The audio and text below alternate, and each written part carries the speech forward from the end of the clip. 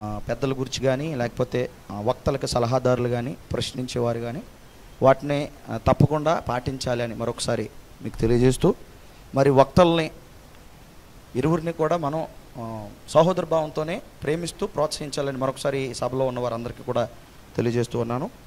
ఈ కార్యక్రమం చాలా కాలం నుంచి జరగడానికి అవకాశం ఏర్పడడానికి చాలా ఇరువురు వక్తలు మొదటిగా కష్టపడ్డారు. వారి ఇరువురిని మరి దీని విషయంలో అప్రిషియేట్ చేయాలి. మనం మొదట జరిగిపోయింది, చాలామంది డిబేట్ అనగానే ఏం చేస్తారంటే అయిపోయిన తర్వాత వదిలేద్దాం అని అనుకుంటారు. అలా కాకుండా మరలా మరి విజయ్ కుమార్ గారు కానీ అలాగే కరుణాకర్ గారు కానీ తిరిగి మరలా ఈ యొక్క డిబేట్ని పునఃప్రారంభించి ప్రజల మధ్యకి తీసుకువెళ్ళడానికి వారు తీసుకున్న నిర్ణయం నిజంగా ప్రశంసనీయం.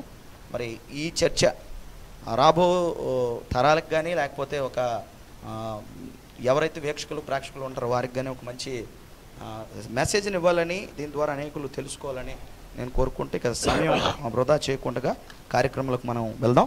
మొదటి రౌండ్ ప్రారంభిద్దాం. 20 నిమిషాల పాటు క్రైస్తవ వక్తగా ఉన్నటువంటి మన మధ్యలో మరి విజయ్ కుమార్ గారు తన యొక్క అభిప్రాయాన్ని లేకపోతే ఆయన యొక్క జ్ఞానాన్ని ఏదైతే రామాయణం మీద ఏదైతే ఆయన పరిశీలన చేశారో, ఏదైతే రామాయణం మీద ఆయన పట్టు సారించారో దాని గురించి మరి వివరించవలసిందిగా 20 నిమిషాల పాటు ఆయనకి మొదటి వక్తగా సమయాన్ని మరి ఇవ్వడం జరుగుతుంది. అందరూ జాగ్రత్తగా వినమని మీ అందరికీ తెలియజేస్తున్నాను. రామాయణం మరియు బైబిల్ ప్రకారంగా దేవుడెవరు, రాముడా యేసుక్రీస్తు అనే ఈ డిబేట్కి విచ్చేసిన నా తోటి వక్త కరుణాకర్ సుగుణ్ గారికి, అలాగే సత్య నిర్ణయ ప్రకటత పెద్దలుగా ఉన్న సహోదరులు జాన్ రాజు గారికి, అలాగే కరుణాకర్ గారి తరపున వచ్చిన సోదరులు చైతన్య గారికి, వచ్చిన వారందరికీ నా నమస్కారాలు తెలియజేస్తున్నాను. రాముడు దేవుడా యేసుక్రీస్తు దేవుడా అనే అంశంలో దేవుడు అనే వ్యక్తికి లేదా దేవుడు అనబడే అతనికి ఉండవలసిన పరిస్థితులను బట్టి అవి దృష్టిలో ఉంచుకుని నేను రామాయణం మీద అలాగే బైబిల్ పైన నేను పరిశోధన చేశాను.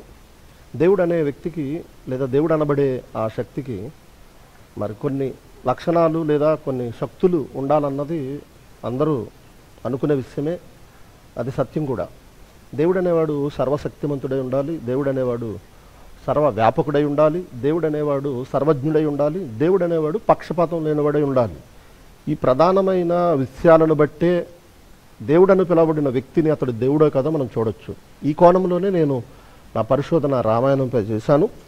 మొదటిగా నా ప్రతిపాదన రామాయణంలోని ఉత్తరకాండము 73, 74, 75 సర్గములలోని సందర్భాన్నే నేను ముఖ్యంగా తీసుకున్నాను.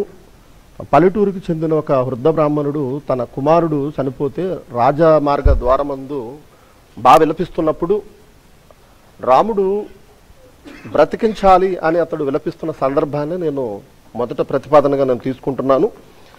ఉత్తరకాండము 73వ సర్గము 1 నుంచి 19 వచనాల్లో ఆ వృద్ధ బ్రాహ్మణుడు ఏమంటున్నాడంటే, కేవలం తన బాలుడు మాత్రమే చనిపోయాడని అనకుండా పురములలోను గ్రామంలోను బాలురు మరణించుచున్నారు, ఈ మరణానికి హేతువు రాముడే అని రాముని కూడా నిందిస్తూ, రాజా మరణించిన ఈ బాలుని బ్రతికించు, లేనిచో నేను నా భార్య అనాథల వలె ఈ రాజద్వారమునందే మరణిస్తాము అంటున్నాడు.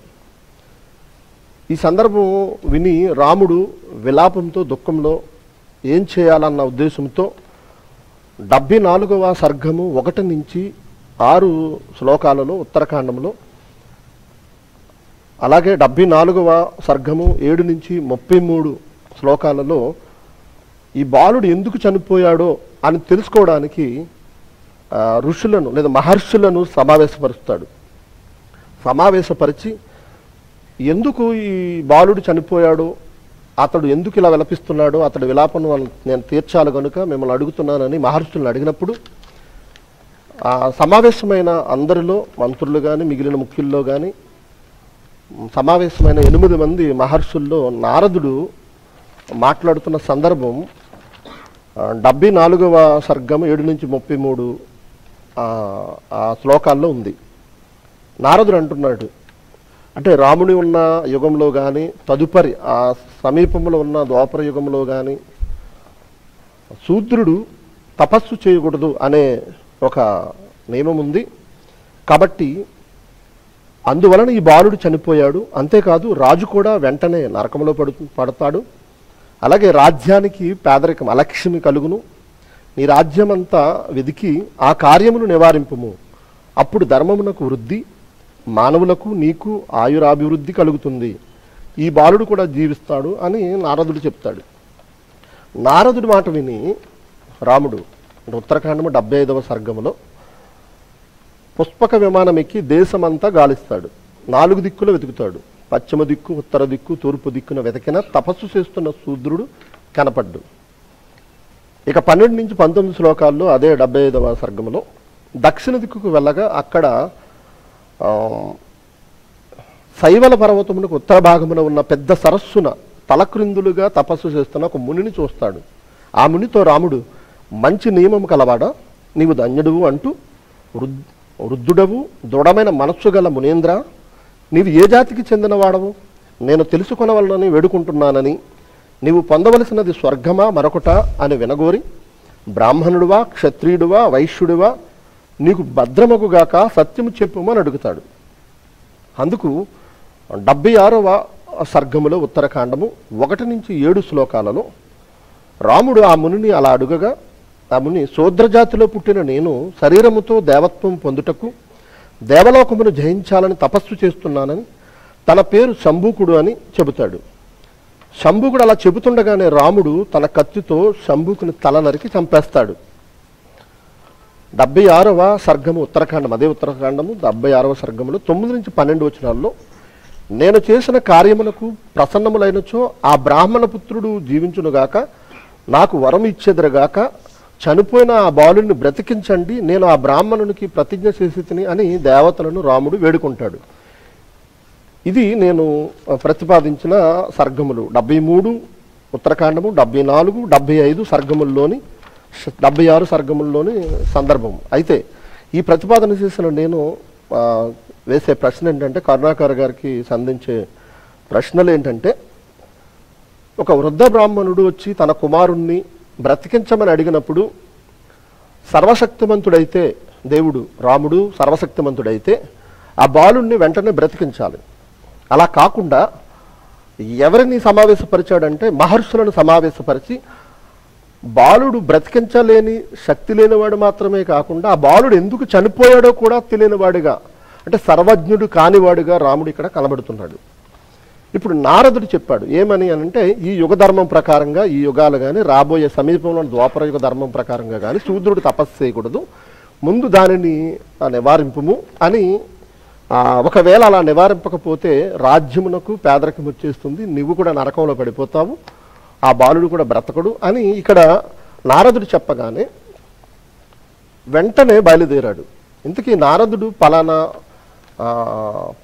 శూద్రుడు తపస్సు చేస్తున్నాడు అని చెప్పాడే తప్ప ఏ వ్యక్తి చేస్తున్నాడో అతని పేరు కానీ లేకపోతే ప్రదేశం కానీ చెప్పకపోగా, రాముడు మరి 3 దిక్కులు వెతుకుతాడు. దిక్కులు వెతుకుతూ వెళ్ళినప్పుడు 3 దిక్కులలో ఆ తపస్సు చేస్తున్న శూద్రుడు కనపడ్డాడు. రాముడు సర్వవ్యాపకుడై ఉండాలి. దేవుడైతే రాముడు సర్వవ్యాపకుడై ఉండాలి. అలా సర్వవ్యాపకుడు కానివాడుగా ఇక్కడ రాముడు కనపడుతున్నాడు. ఎందుకంటే వెతుకుతున్నాడు, ఎక్కడ తపస్సు చేస్తున్నాడో వెతకగా వెతకగా వెతకగా చివరికి దక్షిణ దిక్కున వెళ్ళగా శైవల పర్వతమునికి ఉత్తర భాగాన ఉన్న పెద్ద సరస్సున తలక్రిందులుగా తపస్సు చేస్తున్న ఒక ముని కనపడ్డాడు. ఇక్కడ సర్వవ్యాపకుడు కాని పరిస్థితి రామునికి ఉంది. దీనిని బట్టి సర్వవ్యాపకుడు రాముడు దేవుడైతే సర్వవ్యాపకుడై ఉండాలి. కానీ ఏ దిక్కున శూద్రుడు తపస్సు చేస్తున్నాడు అన్న సంగతి రాముడికి తెలియకపోగా ఆ మునిని అడుగుతున్నాడు. తపస్సు చేస్తున్న ముని, నువ్వెవరు అని అడుగుతున్నాడు. అంటే సర్వజ్ఞుడైన వాడే అయితే రాముడు, తపస్సు చేస్తున్న ముని ఎవరో తెలుసుండాలి. కానీ తెలియలేదు. తెలియకుండా అతన్ని అడుగుతున్నాడు, నువ్వు ఎవరివి, బ్రాహ్మణుడివా, క్షత్రియుడివా, వైశ్యుడివా, నీకు భద్రమగుగాక సత్యము చెప్పుము అని అడుగుతున్నాడు. ఇక్కడ నువ్వు ఏ జాతికి చెందినవాడు అని అడుగుతున్నాడు. అంటే ఇక్కడ పక్షపాతం కలవాడిగా, అది యుగధర్మమైన శూద్రుడు తపస్సేయుడు నివారించమని నారదుడు చెప్పిన నివారించడం మాని అతడు నేను శంభూకుడను శూద్రుడును అని చెప్పగానే నీకు భద్రమగుగా కని చెప్పిన రాముడే వెంటనే అతన్ని తల నరికేస్తాడు. అక్కడ ధర్మం ఉపదేశించి అతన్ని తపస్సు విరమింపచేయడం మాని ఏం చేస్తున్నాడంటే అక్కడ శంభూకుని యొక్క తల నరికేస్తున్నాడు. అంటే ఒకటి, బాలుడిని బ్రతికించలేని వాడిగా ఉన్నాడు, బాలుడు ఎందుకు చనిపోయాడో తెలియని వాడిగా ఉన్నాడు. అసలు నారదుడు చెప్తేనే, ఒకరు చెబితేనే కానీ కారణం తెలియని వాడిగా ఉన్నాడు. నారదుడు చెబితేనే కానీ పలానా వ్యక్తి పలానా జాతివాడు తపస్సు చేస్తున్నాడు అన్న సంగతి తెలియని వాడిగా ఉన్నాడు. ఇంకొకటి, ఏ దిక్కున చేస్తున్నాడో కూడా తెలియక వెతికే క్రమంలో రాముడు ఉన్నాడు. వెళ్ళిన తర్వాత తపస్సు చేస్తున్న శూద్రుడు ఒక దిక్కున కనపడేసరికి అతడు ఎవరో ఏ జాతివాడు కూడా తెలియని వాడిగా రాముడు ఇక్కడ ఉన్నాడు. అలాగే నారదుడు చెప్పిన మాటను గ్రహించక నివారింపమన్నాడు కానీ చంపేయమని నారదుడు చెప్పలేదు. కానీ అక్కడ నివారించుమనే దానికి రాముడు ఏ ఉద్దేశం తీసుకున్నాడో తెలియదు. కానీ శంభూకుణ్ణి చంపేసిన సందర్భం ఇక్కడ కనబడుతుంది.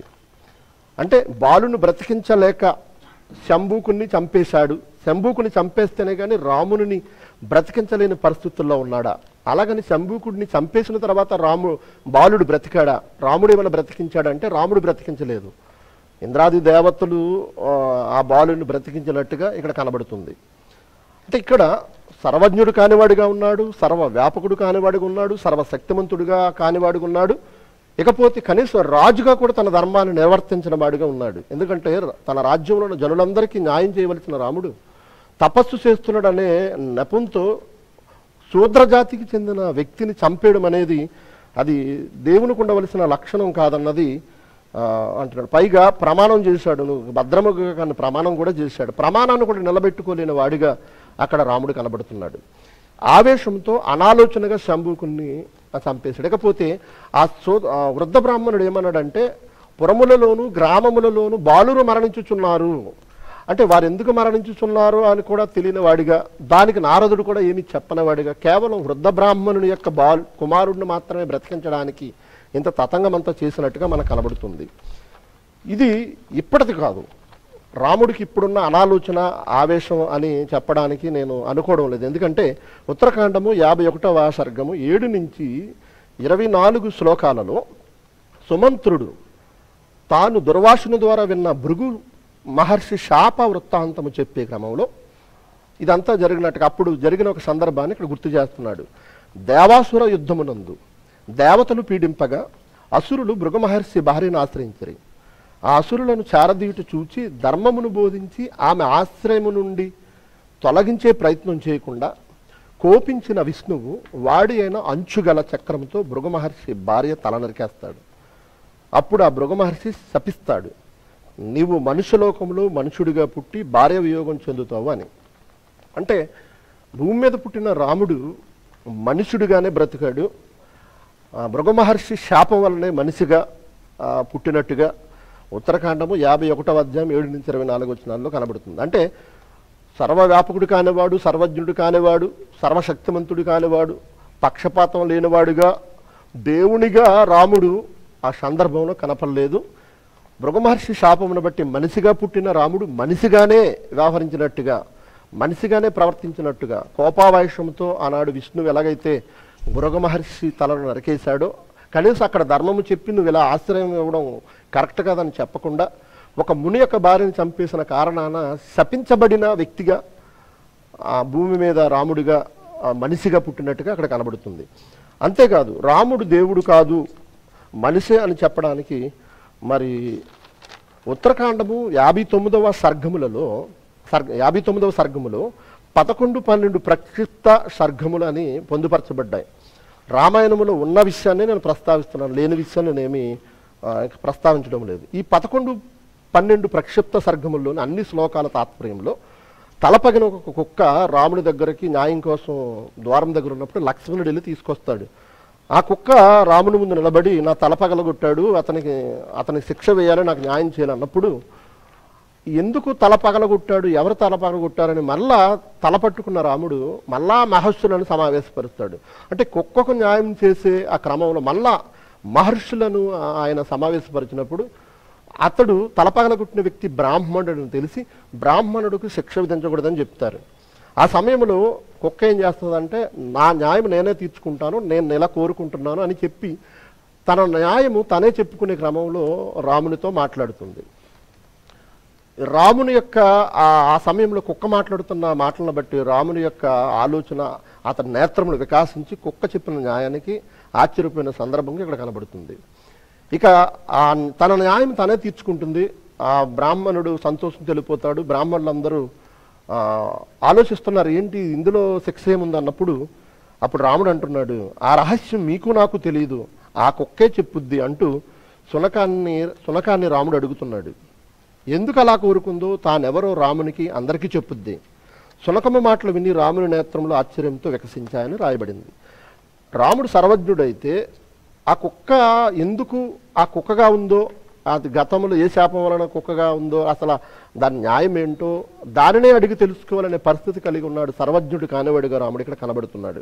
కుక్కకు న్యాయం తీర్చలేక మౌనంగా ఉన్న రాముడు దేవుడు ఎలా అవుతాడు? తనకు న్యాయం తానే విధించుకున్న విధానానికి అందరూ అడుగుగా ఆ రహస్యం మీకు నాకు తెలియదని చెప్పిన రాముడు అంటే సర్వజ్ఞుడు కానివాడు, న్యాయం కూడా తీర్చలేనివాడు దేవుడు ఎలా అవుతాడు? పైగా కుక్క మాటలు విని దేవుని నేత్రములు ప్రకాశించాయంటే రాముడు దేవుడు అనుకోవడానికి ఎట్టి పరిస్థితుల్లోనే అనిపించడం లేదు నాకు. అంటే సర్వజ్ఞుడు కానివాడుగా ఇక్కడ రాముడు కనబడుతున్నాడు. ఇకపోతే నేను చేసిన ప్రతిపాదన మరొక ప్రతిపాదన. సుందరకాండము 67వ సర్గము 12 నుంచి 17 శ్లోకాలలో హనుమంతుడు లంకలో ఉన్న సీత జాడ తెలుసుకుని తిరిగి వచ్చి చాలా విషయాలు చెప్పగా రాముడికి ఇంకా మనసు దృఢపడదు. ఇంకేం చెప్పిందో సీత తెలుసుకుందామని హనుమంతుని అడిగినప్పుడు హనుమంతుడు మాట్లాడుతున్నాడు. వాళ్ళిద్దరి మధ్య గతంలో జరిగిన ఒక రహస్య విషయాన్ని సీత తెలిపిందని చెబుతున్నాడు. రాముడు సీత సాన్నిధ్యములో నిద్రపోతున్నప్పుడు ఒక కాకి సీత స్థనముల మధ్య తన గోర్లతో చీల్చి సీతను బాధపెట్టగా అది మరలా చేయగా ఆ రక్తము కారి రామునిపై పడగా రాముడు నిద్ర మేల్కొంటాడు. మేల్కొన్న రాముడు ఎవడు నీ స్థనముల మధ్య చీల్చాడు అని కోపోద్రేకుడు అవుతాడు. ఇక్కడ రాముడు కోపావేశంతో అంటే స్థనముల మధ్య చీల్చిన వాడు కాకి కాదు మనిషి అని కూడా తెలియనివాడిగా ఉన్నాడు. అక్కడ తెలుసుకోలేని వాడిగా కోపోద్రేకుడై అక్కడ సీత మీద కోప్పడుతున్నాడు. తర్వాత రాయబడిన వృత్తాంతంలో ఆ కాకి ఎవరో ఎందుకు వచ్చాడు అన్నది తర్వాత రాయబడింది. కానీ ఈ సందర్భంలో రామునికి తాను నిద్రపోతున్నప్పుడు సీత స్థనముల మధ్య చీల్చి రక్తం చిందింపజేసిన కాకి ఎవరో తెలియలేదు. అసలు కాకి చీల్చిందో కూడా కాకో మనిషో కూడా తెలియని పరిస్థితిలో రాముడున్నాడు. పైగా అక్కడ మరి కోపోద్రేకుడు అవుతున్నాడు ఎవరి మీద అంటే సీత మీద.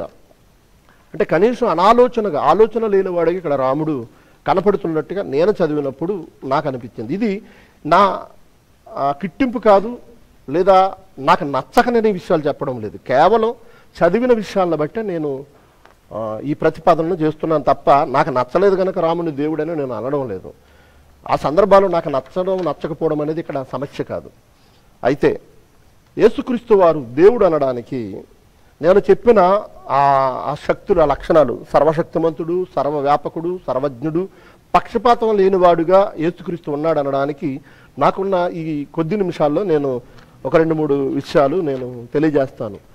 చనిపోయిన వారిని వెంటనే లేపిన వ్యక్తిగా యేసుక్రీస్తు వారు కనబడుతున్నారు. లూకా సువార్త 8వ అధ్యాయం 40 నుంచి 55 వచనాల్లో, అలాగే మత్తయి సువార్త 9వ అధ్యాయం 18 నుంచి 26 వచనాల్లో, మార్కు సువార్త 5వ అధ్యాయం 25 నుంచి 43 వచనాల్లో సమాజ మందిరపు అధికారి అయిన యాయిరు అనే అతను వచ్చినప్పుడు అతను కుమార్తెను బాగు చేసిన సందర్భం, అంటే మరణించిన ఆమెను బ్రతికించిన సందర్భం.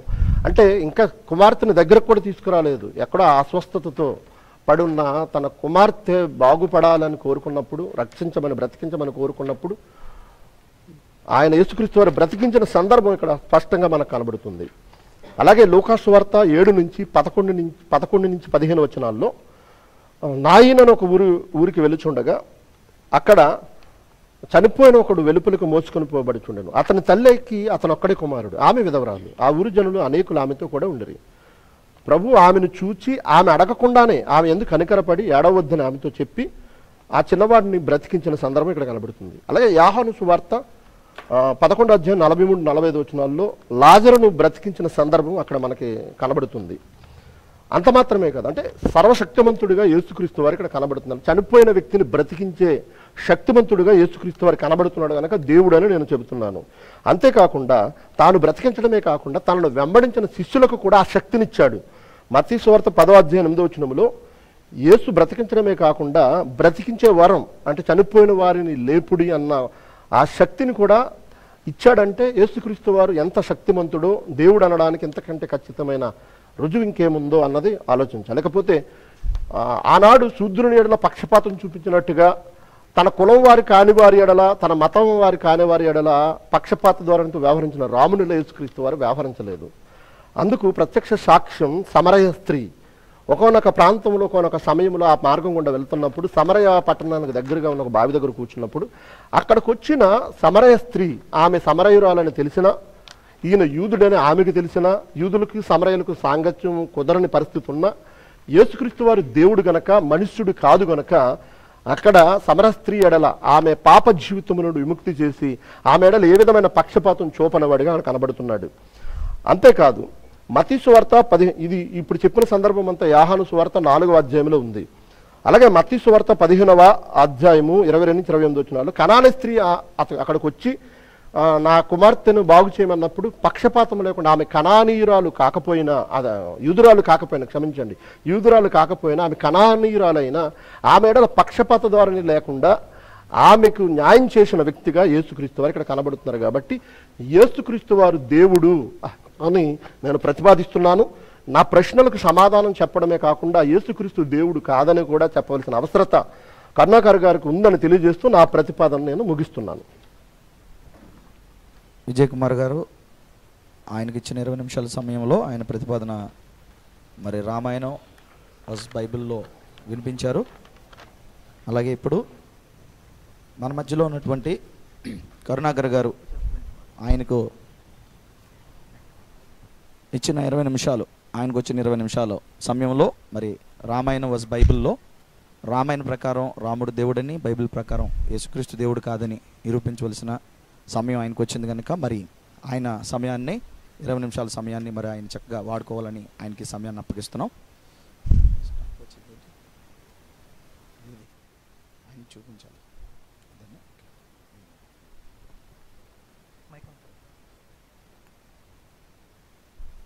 ముందుగా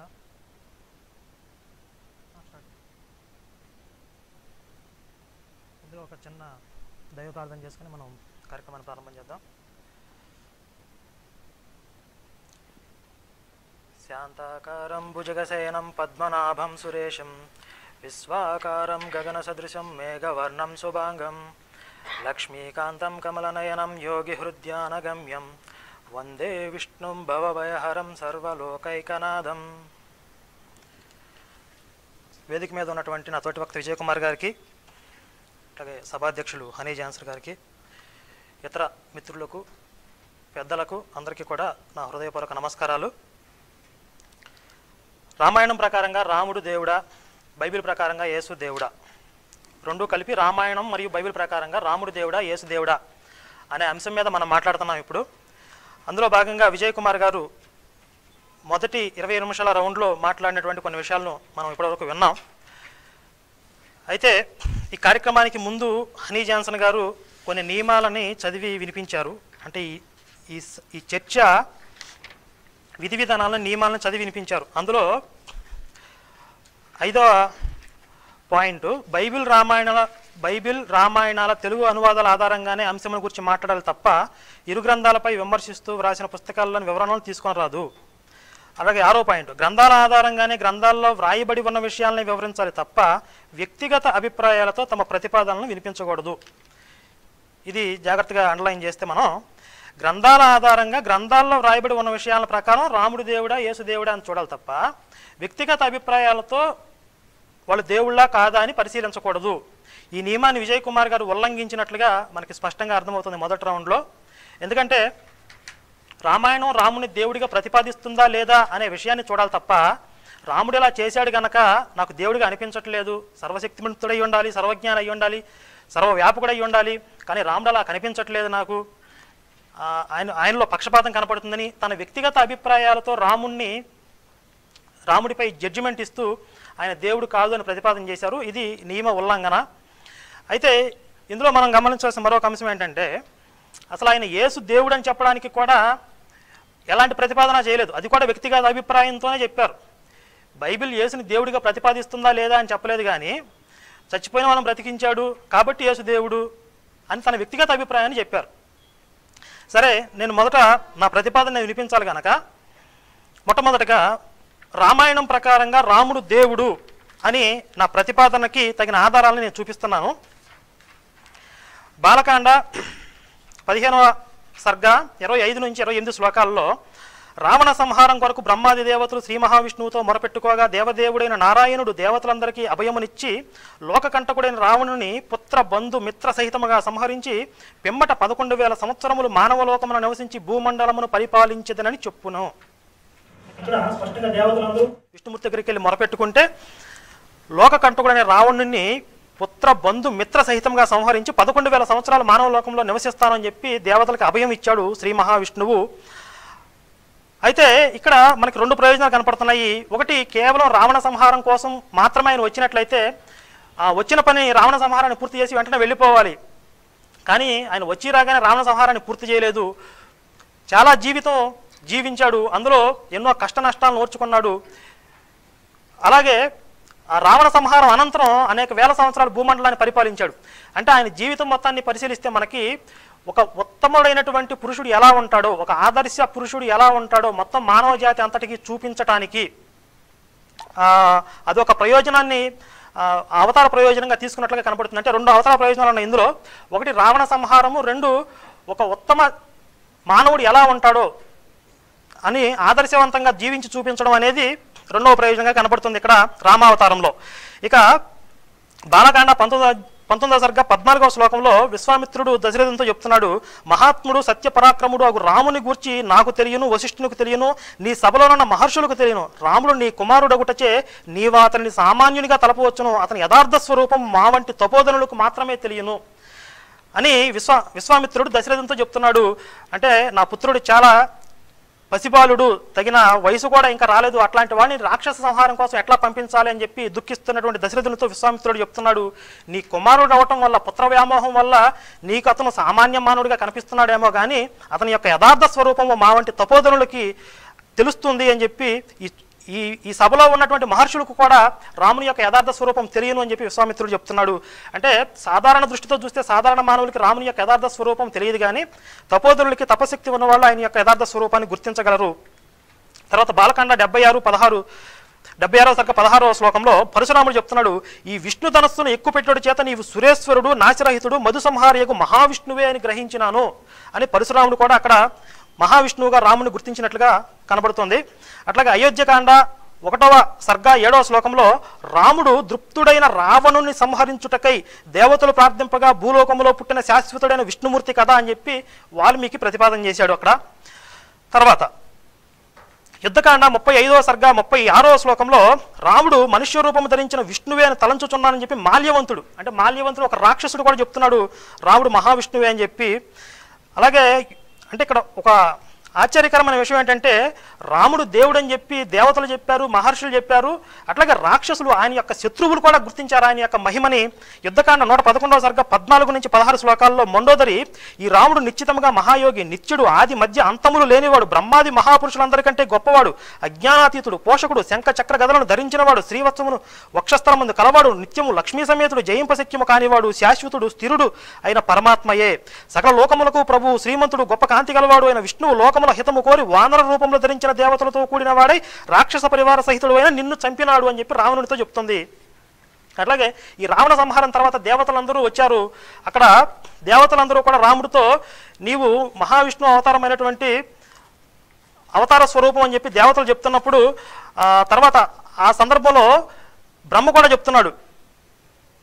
బ్రహ్మ 117వ సర్గ 12 నుంచి 33వ శ్లోకాల్లో ఇట్లు అనుచున్న రామునితో వేదవేత్తలలో శ్రేష్ఠుడైన బ్రహ్మదేవుడు, సత్యమైన పరాక్రమము గల రామ, నేను చెప్పుచున్న సత్యమైన మాట వినుము. నీవు స్వప్రకాశ స్వరూపుడువు, లక్ష్మీ సమేతుడు, చక్రము ఆయుధముగా గలవాడు, సర్వసమర్థుడు అయిన నారాయణుడవు, నీవు ఒక కొమ్మగల వరాహమూర్తివి, భూతకాలంలో శత్రువులను జయించినవాడు. ఇట్లా ఒక అద్భుతమైనటువంటి స్తోత్రం చేస్తాడు రాముడి మీద.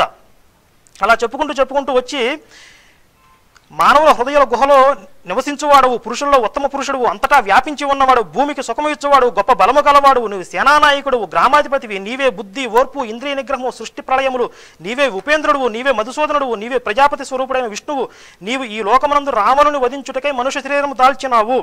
ప్రభువు నిత్యుడు, పురాతనుడు, పురుషుల్లో శ్రేష్ఠుడు అయిన నీ యందు భక్తి గలవారు ఇహలోకమందు పరలోకమందు కూడా ఎల్లప్పుడూ తమ కోరికలను పొందెదరు అని చెప్పి ఇన్ని సాక్ష్యాలు మనకి రామాయణంలో రాముడు దేవుడు, ఆయన మహావిష్ణువు అవతారం అని చెప్పడానికి అనేక ఆధారాలు కనపడుతున్నాయి. కనుక రామాయణం ఆధారంగా రాముడు దేవుడు అని నేను ప్రతిపాదిస్తున్నాను. ఇందులో ఏ ఒక్క ఆధారాన్నైనా సరే విజయ్ కుమార్ గారు ఖండించగలిగితే, ఇవి రామాయణంలో లేవు, వాళ్ళు అలా చెప్పలేదు అని ఆయన ఖండించగలిగితే ఆ విషయాల గురించి నేను మళ్ళీ మాట్లాడతాను. ఇంకా అనేక సందర్భాలు ఉన్నాయి రాముడు దేవుడు అని చెప్పడానికి. మనకున్న సమయాభావం వల్ల ఇప్పుడు ప్రస్తుతం ఇంతవరకు చెప్పాను. మళ్ళీ వాటి గురించి నేను మళ్ళీ ప్రస్తావన చేస్తా. ఇక అందులో మొదటి రౌండ్లో విజయ్ కుమార్ గారు చెప్పిన విషయాల్లో శంభూక వధ గురించి చెప్తూ, రాముడు మహర్షులని సమావేశపరిచి తనంతటికి తాను తెలుసుకోకుండా మహర్షుల్ని మంత్రుల్ని సమావేశపరిచాడు అని చెప్పి అన్నారు. రాజు అనే వ్యక్తి ఎవరైనా సరే మంత్రుల్ని పెద్దల్ని సమావేశపరిచి వాళ్ళ సలహాలు తీసుకోవాలి రాజ్య పరిపాలనా వ్యవహారాల్లో. అదే రాముడు చేశాడు అక్కడ. ఎందుకంటే రాముడు ఒక ఆదర్శ మానవుడిగా జీవించడానికి వచ్చాడు తప్ప తన మహిమల్ని చూపించడానికి రాలేదు. ఒక ఉత్తమ రాజు ఎలా ఉంటాడు, ఒక ఉత్తమ పుత్రుడు ఎలా ఉంటాడు, ఉత్తమ భర్త ఎలా ఉంటాడు, ఉత్తమ సోదరుడు ఎలా ఉంటాడు అనేటటువంటి ఈ జీవన విధానాన్ని ఆయన చూపించడానికి వచ్చాడు. కనుక ఆయన మరి తన మహిమతత్వాన్ని, తనకున్న అతీత శక్తిని వాడేస్తే తన యొక్క పాత్రకి అన్యాయం చేసినట్లు. తను ఏదైతే ఒక నియమం పెట్టుకున్నాడో, ఒక మానవుడిగా జీవిస్తానని చెప్పి ఒక 11,000 సంవత్సరాలు మనిషిగా జీవిస్తానని నియమం పెట్టుకున్నాడు, ఆ నియమాన్ని తానే ఉల్లంఘించినట్లు. కనుక తాను పెట్టుకున్న నియమానికి తానే బద్ధుడై తన యొక్క జీవనాన్ని కొనసాగించాడు. కనుక ఆయన అతీత శక్తులను వాడలేదు కనుక, మహిమలను చూపించలేదు కనుక దేవుడు కాదని చెప్పడం ఆయన యొక్క వ్యక్తిగత అభిప్రాయం తప్ప రామాయణం అలా చెప్పట్లేదు. ఇక శంభూక వధలో శంభూకుడు తపస్సు విరమింపజేయకుండా తల నరికేశాడని చెప్పి అన్నారు.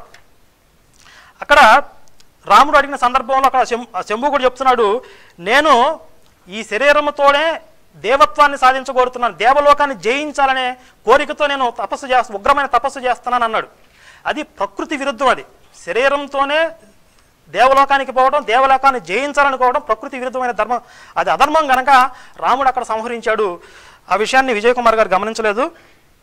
ఆ తర్వాత చెప్తూ, అసలు రాముడికి అనాలోచన అనేది ఇప్పటిది కాదు, ఎప్పటి నుంచో ఉంది. విష్ణువు భృగు మహర్షి భార్యను శిరస్సును ఖండించేశాడు తొందరపడి అని చెప్పారు. అక్కడ భృగు మహర్షి భార్య ఏ తప్పిదం చేయకుండా ఆమెను సంహరించాడా చూస్తే ఉత్తరాఖండ 51వ సర్గ 10 నుంచి 18 శ్లోకాల్లో రాక్షసులకు ఆశ్రయం ఇచ్చిన భృగు మహర్షి భార్య శిరస్సును విష్ణువు ఖండించను. కోపించిన భృగువు విష్ణువును నీవు మనుషులోకంలో పుట్టిన చాలా సంవత్సరములు భార్యా వియోగము పొందిదవని శపించెను. ఇక్కడ ఆ తర్వాత చూడండి, లోకముల హితము చేయుటకై ఈ శాపము నాకు గ్రాహ్యమే అని విష్ణువు పలికెను. భృగువు శపించినంత మాత్రాన అయిపోలేదు, విష్ణువు తీసుకుంటేనే అవుతుంది. ఎందుకంటే ఆయన సర్వశక్తిమంతుడు కనుక అది కూడా ఆయన తీసుకున్నాడు. నాకు గ్రాహ్యమే, నాకు అంగీకారమే అన్నాడు. ఎందుకు? లోకముల హితము చేయుటకై ఈ శాపాన్ని నిమిత్త మాత్రంగా తీసుకుని నేను మానవ రూపంలో అవతరిస్తాను కనుక లోకముల హితం జరుగుతుంది కనుక ఈ శాపం నాకు గ్రాహ్యమే అని పలికాడు. భృగువు విష్ణువుని శపించినందుకు పశ్చాత్తాపుడై పీడింపబడి విష్ణువుని పూజించిన తర్వాత భృగువు చాలా పశ్చాత్తాపడి విష్ణువుని శపించినందుకు మళ్ళీ మహావిష్ణువుని పూజించాడు. అంటే అక్కడ కేవలం నిమిత్త మాత్రంగా ఆ శాపాన్ని తీసుకుని ఇక్కడ అవతరించాడు. కానీ అక్కడ అకారణంగా నిష్కారణంగా భృగు మహర్షి భార్యని చంపలేదు. అధర్మానికి ఆశ్రయం ఇచ్చింది కనుక భృగు మహర్షి భార్యని శిక్షించాడు. ఈ విషయాన్ని గమనించలేదు విజయ్ కుమార్ గారు. తర్వాత మరి కాకాసురుడి గురించి చెప్తూ, అక్కడ అసలు ఆ సీతమ్మని గాయపరిచింది ఎవరు, హృదయస్థానం ముందు గాయపరిచింది ఎవరో తెలియకుండా అనాలోచితంగా సీతపై కోపడుతున్నాడు అని చెప్పి అన్నారు. ఇది చాలా వక్రీకరణ, అసలు అక్కడ లేదు సీతపై కోపడ్డాడని చెప్పి. మీరు సుందరకాండ 38వ సర్గలో 25 నుంచి 27 శ్లోకాల్లో రాముడు అప్పుడు స్తనములపై పీడింపబడిన నన్ను చూసి సీతమ్మ చెప్తుంది, నన్ను చూచి కోపించిన సర్పము వలె బుసలు కొట్టుచు, సీత నీ స్తన మధ్య ప్రదేశమునందు గాయపరిచిన వాడు ఎవడు, కోపించిన 5 తలల మహాసర్పముతో ఆడుకుంటున్నవాడు ఎవడు అని అనుచు 4 వైపులా పరికించి రక్తంతో కూడిన వాడి అయిన గోళ్లతో నాకే ఎదురుగా ఉన్న కాకిని చూచెను. సీతమ్మ గాయపడింది, రక్తం వస్తుంది. ఆ రక్తం వస్తున్నప్పుడు ఎవడు నిన్ను గాయపరిచాడు, ఎవడు ఈ 5 తలలు కలిగిన సర్పంతో ఆడుకుంటున్న అటువంటి ఆ దుస్సాహసం చేస్తున్నవాడు ఎవడు అని చెప్పి కోపం వచ్చింది. ఎవరి మీద? సీతమ్మ మీద కాదు, ఆమెను ఎవరైతే గాయపరిచారో వాళ్ళ మీద కోపం వచ్చి చుట్టూ చూశాడు. ఇక్కడ విజయ్ కుమార్ గారు మరి ఆయనకి పరిశీలన మరి పూర్తిగా చేయలేదో లేకపోతే మరి పూర్తిగా చదవలేదో అర్థం కావట్లేదు. సీతమ్మ మీద కోపడ్డాడు అని చెప్పి వక్రీకరణ చేశారు. ఆ తర్వాత మరి రాముడు యేసు గురించి చెప్తూ, యేసు చచ్చిపోయిన బ్రతికించాడు కనుక దేవుడు అని చెప్పి అన్నారు. ఇది చాలా హాస్యాస్పదం. ఎందుకంటే చచ్చిపోయిన బ్రతికిస్తే దేవుడు అని చెప్పి బైబిల్ చెప్పట్లా. బైబిల్లో యేసు దేవుడిగా ఉన్నాడో లేడో చూడాలి తప్ప చచ్చిపోయిన బ్రతికించినంత మాత్రాన దేవుడు అయితే, మరి బైబిల్లో చాలామంది ప్రవక్తలు చాలా మహిమలు చేశారు. అసలు యేసు చేసిన మహిమలకి కారణం ఏమిటి అని చూస్తే అపోస్తల కార్యాలు 2:22లో దేవుడు నజరేయుడగు యేసు చేత అద్భుతములను మహత్కార్యములను సూచక్రియలను మీ మధ్యను చేయించి ఆయనను తన వలన మెప్పు పొందువానిగా మీకు కనబరిచను, ఇది మీరే ఎరుగుదురు. అంటే దేవుడు యేసు ద్వారా మహిమలు చేయించాడు. యేసు సొంతంగా చేసిన మహిమలు కాదు అవి. ఎవరు చేయించారు? దేవుడు చేయించాడు. యేసు చేత అద్భుతాలను మహత్కార్యాలను సూచక్రియలను మీ మధ్యన చేయించి ఆయనను తన వలన మెప్పు పొందువానిగా మీకు కనబరిచను. అట్లాగే లోకాసువార్త 7:15-16 వచనాల్లో ఆ చనిపోయిన వాడు లేచి కూర్చుని మాట్లాడసాగాను. అందరూ భయభ్రాంతులై మనలో గొప్ప ప్రవక్త బయలుదేరి ఉన్నాడనియు దేవుడు తన ప్రజలకు దర్శనం అనుగ్రహించి ఉన్నాడనియు దేవుని మహిమపరిచిరి. ఇక్కడ యేసు బ్రతికిస్తే ఎవరిని మహిమపరుస్తున్నారు? ప్రజలు దేవుణ్ణి మహిమపరుస్తున్నారు. దేవుడు మనకు ఒక గొప్ప ప్రవక్తను అనుగ్రహించి ఉన్నాడు అని చెప్పి, అంటే ఈ గొప్పతనం అంతా యేసుది కాదు. అంటే ఇక్కడ మీరు ఒక విషయాన్ని గమనించాలి. నిజంగా యేసు మహిమలు చేశాడా లేదా అన్నది సెకండరీ. బైబిల్లో ఉన్న విషయాలు నేను మాట్లాడుతున్నా. జనరల్ మామూలుగా నా పాయింట్ ఆఫ్ వ్యూలో చూస్తే యేసు మహిమలు కూడా చేయలేదు, మహిమాన్వితుడు కాదని నేను చెప్పగలను. కానీ నేను నియమానికి బద్ధుడనై బైబిల్లో ఉన్నటువంటి ఆధారాలని తీసుకుని యేసు బైబిల్లో మహిమలు చేసినట్లుగా ఉంది, కానీ ఆ మహిమలు తన శక్తి వల్ల చేయలేదు, దేవుడు అనుగ్రహించినటువంటి శక్తి వల్ల చేశాడు. అది తన గొప్పతనం కాదు అని బైబిల్ చెప్తుంది. అట్లాగే చనిపోయిన వాళ్ళను బ్రతికించినంత మాత్రాన దేవుడు కాదు. అలా అయితే మనకి రామాయణంలో దేవేంద్రుడు అనేక కోటాను కోట్ల వానరులను బ్రతికించాడు, విశ్వామిత్రుడు ప్రతిసృష్టి చేశాడు, కొత్త స్వర్గాన్ని సృష్టించాడు, త్రిశంకుని సశరీరంతో స్వర్గానికి పంపించాడు. అట్లా ఇలా అతీతమైనటువంటి శక్తులను ప్రదర్శించిన వాళ్ళు అనేకులు ఉన్నారు. కానీ వాళ్ళందరూ దేవుళ్ళుగా మనం భావించము. అంటే మహిమలు ప్రదర్శిస్తే దేవుళ్ళు కాదు. ఇప్పుడు మహిమలు ప్రదర్శించినంత మాత్రాన్ని దేవుళ్ళుగా భావించాలి, మ్యాజిక్లు చేస్తే దేవుళ్ళు అయిపోతారు అంటే ప్రస్తుతం మనకి చాలామంది పాస్టర్లు, బెల్లంపల్లి ప్రవీణ్ కుమార్, దినకరన్ లాంటి వాళ్ళు కూడా చచ్చిపోయిన శవాలను బ్రతికిస్తున్నారు. ఎయిడ్స్, క్యాన్సరు, కుష్టు ఏది ఉంటే అది కుంటి వాళ్ళని కూడా అటు ఇటు ఒలింపిక్ గేమ్స్లో పరిగెత్తిస్తున్నారు. అసలు యేసు కూడా అద్భుతాలు చేయలేదు. మరి బెల్లంపల్లి ప్రవీణ్ కుమార్ వీళ్ళు కూడా దేవుళ్ళు అయిపోతారా? విజయ్ కుమార్ గారు లాజిక్ ప్రకారం వాళ్ళు కూడా దేవుళ్ళు అయిపోవాలి. కాబట్టి మహిమలు మ్యాజిక్లు చేస్తే దేవుడు కాదు. నిజానికి యేసు ఏమిటి అని చూస్తే మనకి యేసు దేవుడు అని చెప్పి బైబిల్ చెప్పట్లేదు. ఆయన దేవుడి యొక్క ఆజ్ఞను గైకొని భూలోకానికి పంపబడినట్లుగా మనం బైబిల్ని గమనిస్తే అర్థమవుతుంది. యోహాను సువార్త 5:30 నా అంతటి నేను ఏమీ చేయలేను, నేను వినున్నట్లుగా తీర్పు తీర్చుచున్నాను, నన్ను పంపిన వాని చిత్త ప్రకారమే చేయకూడదును కానీ నా ఇష్ట ప్రకారం చేయకూడను. అసలు యేసు ఇష్ట ప్రకారం చేయడానికి కూడా ఆయనకు అనుమతి లేదు, ఎందుకంటే దేవుడు పైనుంచి ఆర్డర్ రావాలి ఆయనకి. అట్లాగే మత్తయి సువార్త 20:23 ఆయన మీరు నా గిన్నెలోని త్రాగుదురు కానీ నా కుడివైపునైనను నా ఎడమ వైపునైనను కూర్చుండనిచ్చుట నా వశమున లేదు, నా తండ్రి చేత ఎవరికి సిద్ధపరచబడినో వారికే అది దొరుకునని చెప్పాను. అంటే ఆయన పక్కన ఎవరు కూర్చోవాలో కూడా దేవుడే డిసైడ్ చేస్తాడు, అది ఆయన వశంలో లేదు అసలు. ఇంకా ఆశ్చర్యకరమైన విషయం ఏంటంటే యోహాను సువార్త 12:49 నేను ఏమి మాట్లాడవలనో దానిని గూర్చి నన్ను పంపిన తండ్రియే నాకు ఆజ్ఞ ఇచ్చి. అసలు ఈయన ఏం మాట్లాడాలో కూడా ఆయన డిసైడ్ చేస్తాడు, ఈయన ఏం చేయాలో ఆయన డిసైడ్ చేస్తాడు, ఈయన పక్కన ఎవరు కూర్చోవాలో ఆయన డిసైడ్ చేస్తాడు, ఈయన ఏం మాట్లాడాలో కూడా పైన ఆయన డిసైడ్ చేస్తాడు. అంటే మొత్తం ఒక డిక్టేటర్ పైన నడిపిస్తున్నాడు. జస్ట్ యేసు ఒక నిమిత్త మాత్రుడు, తనని ఎక్కడ కూడా దేవుడిగా ప్రకటించుకోలేదు, బైబిల్ ఎక్కడ కూడా యేసుని దేవుడిగా ప్రకటించడం లేదు. అలాగే ఇది బైబిల్ ప్రకారంగా చూస్తే, ఇప్పుడు విజయ్ కుమార్ గారు లాజిక్ ప్రకారంగా చూస్తే మార్కు 5:30 వెంటనే యేసు తనలో నుండి ప్రభావము బయలు వెళ్ళానని తనలో తాను గ్రహించి జనసమూహము వైపు తిరిగి నా వస్త్రములు ముట్టినది ఎవరని అడుగగా, అంటే తన వస్త్రములు ముట్టినది ఎవరు అడుగుతున్నాడు. అంటే ఇక్కడ ఈ వచనం ప్రకారం నేను యేసు దేవుడు కాదని చెప్పకూడదు నియమం ప్రకారం. కానీ విజయ్ కుమార్ గారు నియమాన్ని ఉల్లంఘించి తన సొంత అభిప్రాయాలతో రాముడు సర్వజ్ఞుడు కాదు అనే ఒక అభిప్రాయంతో దేవుడు కాదని ప్రతిపాదన చేశారు కనుక ఆయన లాజిక్ ప్రకారం చూస్తే మరి యేసు ఇక్కడ సర్వజ్ఞుడు కాదు, ఆయన వస్త్రం ముట్టింది ఎవరో ఆయనకు తెలియలేదు, తిరిగి నా వస్త్రాలు పట్టుకుంది ఎవరని చెప్పి జనాలను అడుగుతున్నాడు. మత్తయి సువార్త 24:36 అయితే ఆ దినమును గూర్చియు ఆ గడియను గూర్చియు తండ్రి మాత్రమే ఎరుగును కానీ ఏ మనుష్యుడైనను పరలోకమందలి దూతలైనను కుమారుడైనను ఎరుగరు. అంటే నాకు కూడా తెలియదు ఆ దినం ఎప్పుడు వస్తుందో, అది కేవలం తండ్రికి మాత్రమే తెలుస్తుంది. అంటే ఇక్కడ కూడా యేసు సర్వజ్ఞుడు కాదు. తర్వాత మార్కు 11:12-13 మరునాడు వారు బేతలయి నుండి వెళ్ళుచుండగా ఆయన ఆకలిగొని ఆకులుగా ఒక అంజూరపు చెట్లను దూరం నుండి చూచి దాని మీద ఏమైనా దొరుకునేమో అని వచ్చాను. దాని యొద్దకు వచ్చి చూడగా ఆకులు తప్ప మరి ఏమీ కనపడలేదు. ఏలయనగా అది అంజూరపు పండకాలం కాదు కనుక అసలు సర్వజ్ఞుడనే విషయం పక్కన పెడితే ఒక సామాన్య మానవుడికి ఉండేటటువంటి జ్ఞానం కూడా యేసులో కనపట్టలేదు. అంజూరపు పండ్ల కాలం కాని సమయంలో చెట్ల మీద పళ్ళు దొరకవనే విషయం కూడా తెలియక దూరం నుంచి ఒక చెట్టును చూసి బాగా ఆకులు దిట్టంగా ఉన్నాయని చెప్పి అక్కడ పళ్ళేమైనా దొరుకుతాయని చెప్పి ఆకలి కొని అక్కడికి వెళ్ళాడు. తీరా చూస్తే అక్కడికి దాని మీద పళ్ళేమీ దొరకలేదు. కనుక యేసు సర్వజ్ఞాని కాదు కదా, ఒక సామాన్య మానవుడు ఉన్నటువంటి జ్ఞానం కూడా ఆయనలో కనపట్టలేదు ఇక్కడ. అలాగే ఆయన చేతిలో ఏమీ లేదు. ఆయన మాట్లాడే ప్రతి మాట, ఆయన చేసే ప్రతి పని కూడా అంతా కూడా పైనుంచి దేవుడు ఆదేశానుసారం ఆయన చేస్తాడు తప్ప నిమిత్త మాత్రుడే తప్ప యేసు ఎక్కడ కూడా దేవుడు కాదు అనే విషయాన్ని గమనించాలి. ఇక రాముణ్ణి యేసుని కంపేర్ చేస్తూ రాముడు పక్షపాత బుద్ధితో వ్యవహరించాడు, యేసు పక్షపాతి కాడు అన్నట్టుగా చెప్పారు. మనకి మత్తయి సువార్త 15:26 శ్లోకంలో పిల్లల రొట్టెలు తీసి కుక్క పిల్లలకు వేయకూడదు అని చెప్పి అన్యుల్ని కించపరుస్తూ మాట్లాడాడు. అట్లాగే నేను ఇశ్రాయేలు ఇంటి వారే నశించిన గొర్రెల యొద్దకే తప్ప మరి ఎవరి యొద్దకు నేను పంపబడలేదు అంటాడు. అంటే ఇశ్రాయేలు ఒక జాతిని ఉద్దేశించి వాళ్ళే గొప్పవాళ్ళు, వాళ్ళ కోసమే నేను పంపబడ్డాను పక్షపాత బుద్ధి యేసులో కనపడుతుంది. రాముడు ఎక్కడ కూడా నేను భారతీయుల కోసం పంపబడ్డాను, లేకపోతే బ్రాహ్మణుల కోసం వచ్చాను, ఒక జాతిని ఒక కులాన్ని ఉద్దేశించి ఆయన ఎక్కడ చెప్పలేదు. ఆయన ధర్మాన్ని స్థాపించడానికి వచ్చాడు, ఆ ధర్మాన్ని స్థాపించాడు. కానీ యేసు మాత్రం ఒక జాతిని ఉద్ధరించడానికి వచ్చానని చెప్పి తనంతట తానే చెప్పుకున్నాడు. ఒకవేళ యేసుని రాముణ్ణి కంపేర్ చేయకూడదు నియమం ప్రకారం, కానీ విజయ్ కుమార్ గారు కనుక కంపేర్ చేయదలుచుకుంటే నా దగ్గర ఇంకా చాలా పాయింట్లు ఉన్నాయి. అందుట్లో అంటే ఆయన చేశారు కనుక నేను చెప్తున్నాను చూడండి ఒకసారి. అయోధ్యకాండ 17వ సర్గ 15వ శ్లోకంలో ధర్మాత్ముడైన రాముడు 4 వర్ణములకు చెందిన సర్వజనులందును వయోవృద్ధులందును దయచూపుచుండేవాడు, కావుననే వారందరూ అతని అంత ప్రేమ కలిగి 4 వర్ణాల వారిని ఎంతో ప్రేమతో దయతో చూస్తుండేవాడు. వాళ్ళందరూ కూడా రాముడిపై ఇష్టాన్ని ప్రేమను కలిగి ఉన్నారు.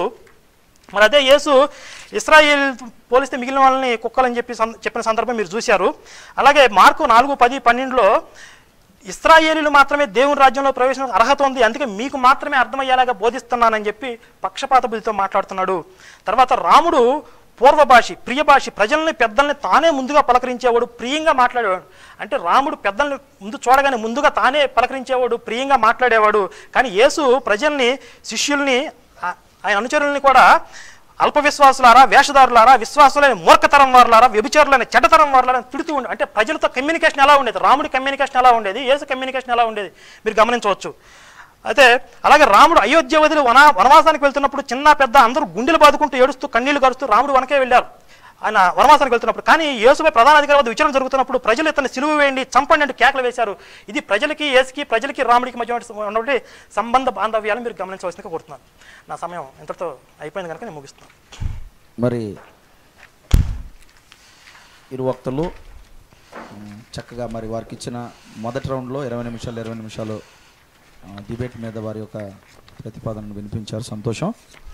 మరి ఇప్పుడు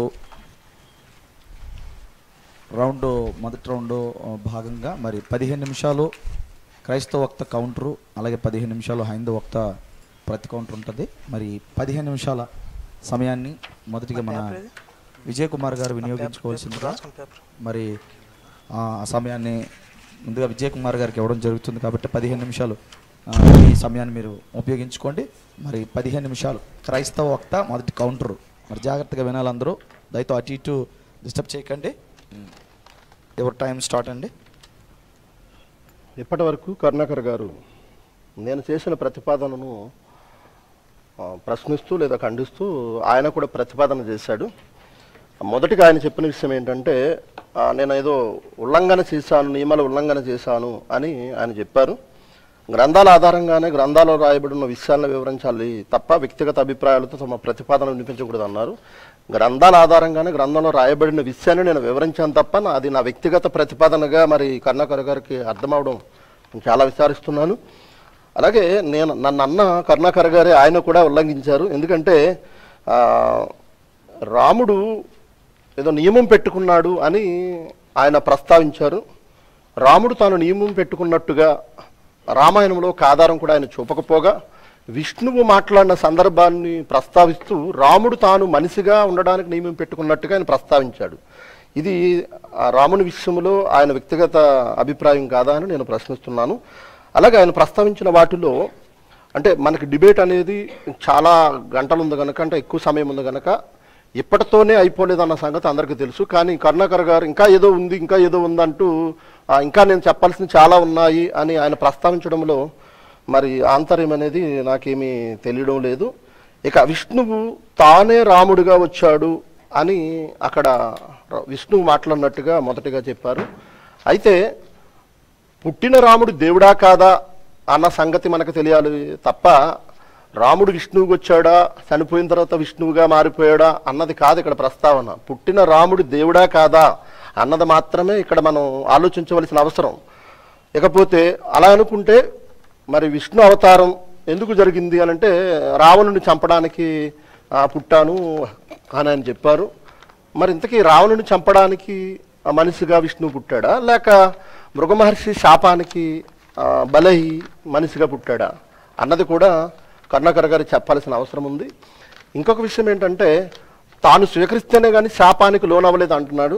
ఇది హైందవ గ్రంథాలు కానీ రామాయణం కూడా ఒప్పుకోదు. ఎందుకంటే ఇంద్రుడు అహల్యను చెరిచినప్పుడు మరి గౌతముని శపించగా ఇంద్రుని యొక్క అండాలు ఊడిపోతాయి. ఆ తర్వాత మేషవృషణములు పెడతారు.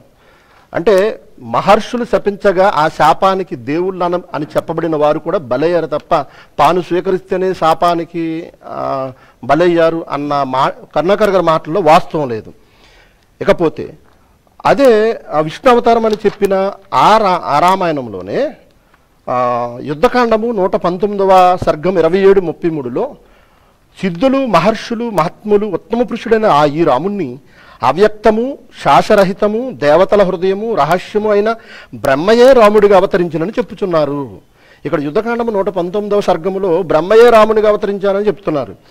ఇకపోతే ఆయన ప్రస్తావించిన బ్రహ్మదేవుడు చెప్పిన మాటల్లో యుద్ధకాండము 117 12-30 శ్లోకాలలో అక్కడ ఏమని చెప్పబడిందంటే ఆ బ్రహ్మ కూడా నీవే బ్రహ్మవు అన్నాడు, నీవు ఇంద్రుడువు అన్న కూడా ప్రస్తావించాడు 12-17 శ్లోకాల్లో.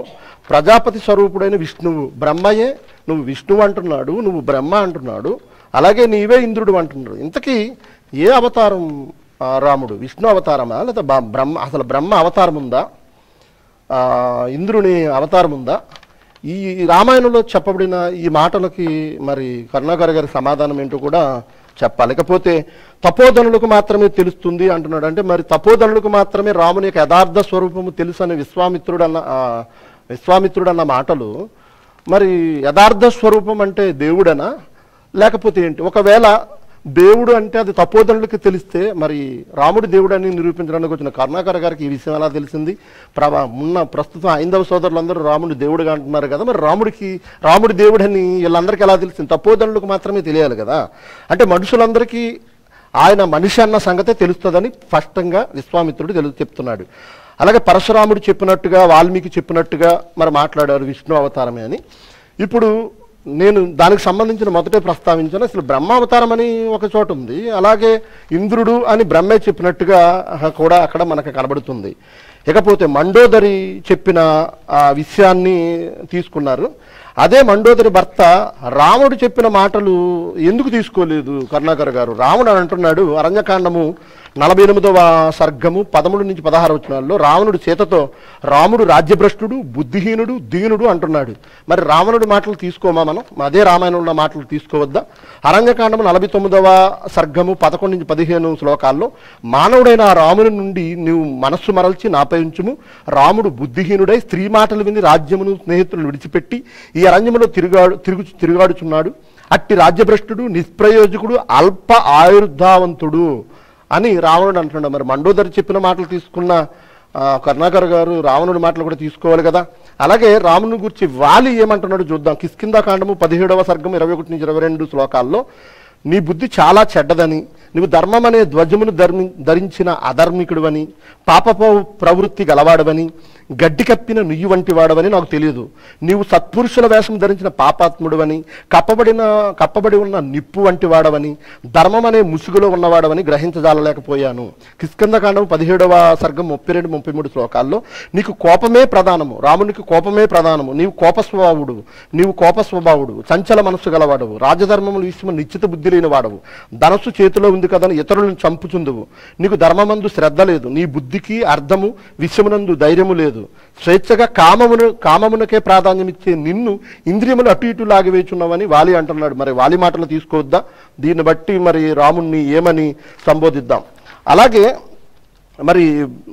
అలాగే మండోదరి చెప్పిన మాట, బ్రహ్మ చెప్పిన మాట కూడా నేను ఆల్రెడీ ఖండించాను. ఇకపోతే కరుణాకర్ గారు మాట్లాడుతూ రాజు అనేవాడు ఋషులను అందరినీ సమావేశపరిచే తెలుసుకోవాలన్నాడు. అంటే కరుణాకర్ గారి నోటి ద్వారానే రాముడు దేవుడు కాదు, రాజు మాత్రం అన్న సంగతి ఇక్కడ స్పష్టంగా కరుణాకర్ గారే చెప్పేస్తున్నారు. ఇంతకీ రాముడు నియమం పెట్టుకున్నాడు అని కూడా ఆయన ప్రస్తావించడం. ఏ నియమం పెట్టుకున్నాడు? ఏ శక్తి లేనివాడుగా నేను ఉంటానని నియమం పెట్టుకున్నాడా? అలా ఉంటే, ఒకవేళ అలాంటి ఆధారం ఏదైనా ఉంటే, రాముడు తాను మనిషిగా పుట్టిన తర్వాత ఒక నియమం పెట్టుకుని బ్రతికినట్టుగా ఎక్కడుందో చూపించాలి. ఇకపోతే శంభుకుడు చేసింది తప్పు అంటూ ఆయన ప్రస్తావించారు. ఇప్పుడు శంభుకుడు చేసింది తప్పు అయితే నారదుడు చెప్పినట్టుగా ఆ తపస్సు విరమింపచేస్తే సరిపోద్ది, శంభుకుని చంపేవలసిన అవసరం లేదు. ఇక్కడ ఏం కనబడుతుందంటే ఆవేశంతో అనాలోచన కలిగిన వాడిగా రాముడు కనబడుతున్నాడు. ఇది నా సొంత అభిప్రాయం కాదు. ఆ మాటల అర్థం వివరిస్తే ఎవరైనా ఇలాగే చెప్తారు తప్ప సొంత అభిప్రాయం కాదు. ఎందుకంటే శంభుకుడు చేసింది తప్పు అనుకుంటే మహర్షులందరూ చేసింది ఏంటి? మహర్షులందరూ మనుషులే కదా. ఎందుకు తపస్సు చేసి దేవతల మీద కూడా అధికారం కలిగి ఉన్నారు, అలాగే దేవలోకాన్ని కూడా వశం చేసుకున్నారు. మహర్షులందరూ చేసింది అదే, శంభుకుడు కూడా అదే ఆశతో చేశాడు. ఒకవేళ ఆ యుగ ధర్మం అది కాకపోతే రాముడు విరమింపజేసి రాజుగా అతన్ని రక్షించవలసింది పోయి చంపేశాడు. ఇకపోతే ముందుగా చెప్పాను, తాను శాపాన్ని తీసుకుంటేనే కానీ శపింపబడని పరిస్థితుల్లో ఏ దేవుళ్ళు లేరు. హైందవ దేవుళ్ళు అనబడిన వారిలో మహర్షులు శపిస్తే శాపానికి గురైన దేవుళ్ళే చాలామంది కనపడ్డారు. ఇకపోతే పోని విష్ణువే రాముడిగా అవతరించాడు అనుకుంటే పోనీ విష్ణువు దేవుడా? ఆ సంగతి కూడా మనం నెక్స్ట్ ఎప్పుడన్నా పరిశీలిద్దాం. విష్ణువు మరి పాపాత్ముడిగా శపించబడిన వాడుగా భూమి మీద మనిషిగా పుట్టి భారీ వియోగం చెందుతాడని భృగుమహర్షి శాపం ఖచ్చితంగా తెలియజేస్తుంది. అలాగే రాముడు తనకు తానుగా ఏమని చెప్పుకున్నాడో ఒక్కసారి మనం ఆలోచించగలిగితే యుద్ధకాండము 115 1-9 రావణవధ అనంతరం తన దగ్గరకు వచ్చిన సీతతో, నేను నీ దగ్గర లేని సమయమున సఫల చిత్తుడైన రాక్షసుడు నిన్ను అపహరించినాడు, దైవకృతమైన ఈ దోషమును మానవుడైన నేను మానవ ప్రయత్నముచే సరిచేసి తిని, జరిగిన అవమానమును ఎవడు తుడిచివేయగలడు అంటూ సముద్రమును దాటుట, లంకను మర్దించుట హనుమంతునికి చెల్లింది. ఇలాగా తనకు లేని సామర్థ్యమును ఇతరులు వారికి ఉన్నట్టుగా, ఎవరికి హనుమంతుడికి ఉన్నట్టుగా చెబుతూ తాను మనిషినే అని రాముడే ఒప్పుకుంటున్నాడు. రాముని మాట తీసుకోక ఎవరెవరో చెప్పిన మాటలు తీసుకుందామా? యుద్ధకాండం 115-12 రాముని మాటలు సీతతో అంటున్నాడు. గౌరవమును కోరిన నేను రావణుని సంహరించి అవమానము తొలగించుకునే మానవుడు ఏమి చేయునో అదే చేశాను. నా చరిత్రను, నా కుల గౌరవమును కాపాడుకున్నటకే నేను ఇది చేశాను అంటున్నాడు. అలాగే కిష్కింధకాండము 18వ సర్గము 38-41 మానవులు దాగి ఉండి కానీ కనబడుచు కానీ అనేక మృగములను వలలతోనూ పాశములతోనూ ఇంకా అనేక కపటోపయములతోనూ బంధించుదురు, మానవులు బంధించినట్టుగానే చాటు నుండి నేను చంపానని వాళ్ళతో రాముడు తానే ఒప్పుకుంటున్నాడు. ఇకపోతే యేసుక్రీస్తు వారి గురించి కొన్ని సందర్భాలు ఆయన ప్రస్తావించిన సందర్భాలు ఉన్నాయి. యేసుక్రీస్తు దేవుడు అనే బైబిల్లో ఎక్కడా చెప్పబడలేదు. దేవునికి యేసుక్రీస్తుకి దేవుడు అనే ఆయన చెప్తేనే కానీ ఏమీ చేయలేని వాడిగా ఉన్నాడని ఇక్కడ చెప్తున్నాడు. నేను ప్రస్తావించిన చనిపోయిన వారిని బ్రతికించిన సందర్భం ఎవరో పర్మిషన్తో చేసినట్టుగా అక్కడ లేదు. తానంతట తానే బ్రతికించిన శక్తిమంతుడిగా అక్కడ కనపడ్డాడు. ఇకపోతే మనుషులను బ్రతికించాడు, చనిపోయిన వారిని బ్రతికించాడు, లేకపోతే మహిమలు చేశాడు కనుక మాత్రమే దేవుడు అని నేను చెప్పలేక చాలా ఉన్నాయి యేసుక్రీస్తు దేవుడు అని చెప్పడానికి. ఒక మాట చెప్తాను. లోకాసువార్త 1:13-16 ఇక్కడ దూత జకర్యాకు కనబడి జకర్యా ఆ కడుపును పుట్టబోయే యాహాను గురించి, అతడు చేయవలసిన పని గురించి చెబుతూ, అతడు ప్రభు దృష్టికి గొప్పవాడై తన తల్లి గర్భంలో పుట్టినది మొదలుకొని పరిశుద్ధాత్మతో నిండుకుని వాడై ఇశ్రాయేలులో అనేకులను ప్రభువైన వారి దేవుని వైపుకు తిప్పును అంటున్నాడు. అంటే బాప్తిస్మిచ్చి యోహాను గారు ఎందుకు పుట్టాడట? యేసుక్రీస్తు మార్గాన్ని సరళం చేయడానికి పుట్టాడు. అంటే ఇశ్రాయేలుని దేవుని వైపు తిప్పడానికి పుట్టాడు. ఆ దేవుడు యేసుక్రీస్తు అని అక్కడ బాప్తిస్మిచ్చి యోహాను గారికి దూత ద్వారా చెబుతున్న మాటలు కనపడ్డాయి. అలాగే యేసుక్రీస్తు వారి మాటల్లో కూడా తనను అపవాది శోధించడానికి వచ్చినప్పుడు అంటున్నాడు, ప్రభువైన నీ దేవుణ్ణి నువ్వు శోధింపవలదు అని మరొక చోట రాయబడి ఉన్నది. నువ్వు దేవుణ్ణి శోధింపవలదని తన దేవుని కానీ అక్కడ ప్రొజెక్ట్ చేసుకున్నట్టుగా మనకు అక్కడ కనబడుతుంది. మత్తయి సువార్త 16:20-21, 22-23 వచనాల్లో నీవు మనుషుల సంగతులను తలంచున్నావు కానీ దేవుని సంగతులు తలంపుకున్నావని పేతురుతో చెప్పును. అంటే అక్కడ యేసుక్రీస్తు వారు చెబుతున్న మాటలు పేతురు గారు ఒక మనుషుల యేసుక్రీస్తుని భావించినప్పుడు అక్కడ యేసుక్రీస్తు వారు అంటున్నారు, నువ్వు మనుషులా నన్ను ఆలోచిస్తున్నావు, దేవుని సంగతులను తలంచునని చెప్పే మాటలను అక్కడ చెప్తున్నాడు. మార్కు సువార్త 10:17-18 కూడా దేవుడు ఒక్కడే కానీ మరి ఎవడు సత్పురుషుడు కాదని తన దగ్గరకు వచ్చి నిత్యజీవం చేరడానికి ఏం చేయాలన్న వ్యక్తితో తనకు తానే దేవుడని చెప్పుకున్న సందర్భాలు ఇలా చాలా ఉన్నాయి. ఇక ముందు నేను మాట్లాడుతాను. ఇకపోతే కరుణాకర్ గారు మాట్లాడుతూ మహిమలు చేశాడు గనక దేవుడు అందామా, ఇది వ్యక్తిగత ప్రతిపాదన అంటున్నాడు. దేవుడు అనేవాడికి ఉండవలసిన శక్తి స్వరూపాలలో మనిషిగా పుట్టిన యేసుక్రీస్తు వారు తాను తన శక్తి ద్వారా తన మహిమ ద్వారానే దేవుడిగా కనబరుచుకున్నాడు. అంత మాత్రమే కాకుండా తన క్యారెక్టర్, తన లక్షణాలు అక్కడ మత్తయి సువార్తలో మరి ప్రస్తావించిన సందర్భం, అక్కడ మత్తయి సువార్తలో ఆ కనాను స్త్రీ ఎడల వ్యవహరించిన తీరు, నేను ఇశ్రాయేలీయులకు మాత్రమే, ఇశ్రాయేలీయుల్లో రక్షించిన గొర్రెల వద్దకు మాత్రమే రక్షించానని చెప్పడానికి వచ్చిన వాడు ఆ కనాను స్త్రీకి మేలు చేయకూడదు, కానీ కింద చదివితే ఆ కనాను స్త్రీకి మేలు చేశాడు.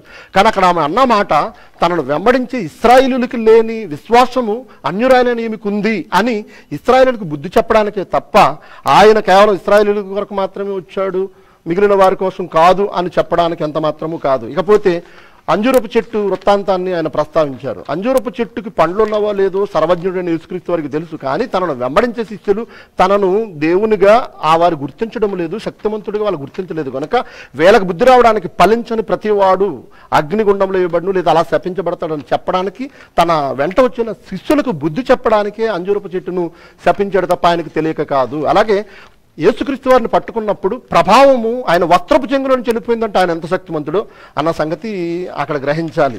అంటే ఆమెకు అక్కడ ఆమె పేరు ఎవరో అన్నాడని పేరు తెలియని వాడిగా యేసుక్రీస్తు వారు ఉన్నాడు అనడానికి ఏమాత్రం అర్థం లేదు. ఎందుకంటే అంత శక్తిమంతుడికి పేరు తెలియని పరిస్థితులు అంటూ ఏమీ లేవు. ఎందుకంటే యేసుక్రీస్తు వారు భవిష్యత్తు ఎరిగిన వాడిగా కనబడుతున్నాడు. యేసుక్రీస్తు వారు మనుషుని ఆంతర్యం ఎరిగిన వాడిగా కనబడుతున్నాడు.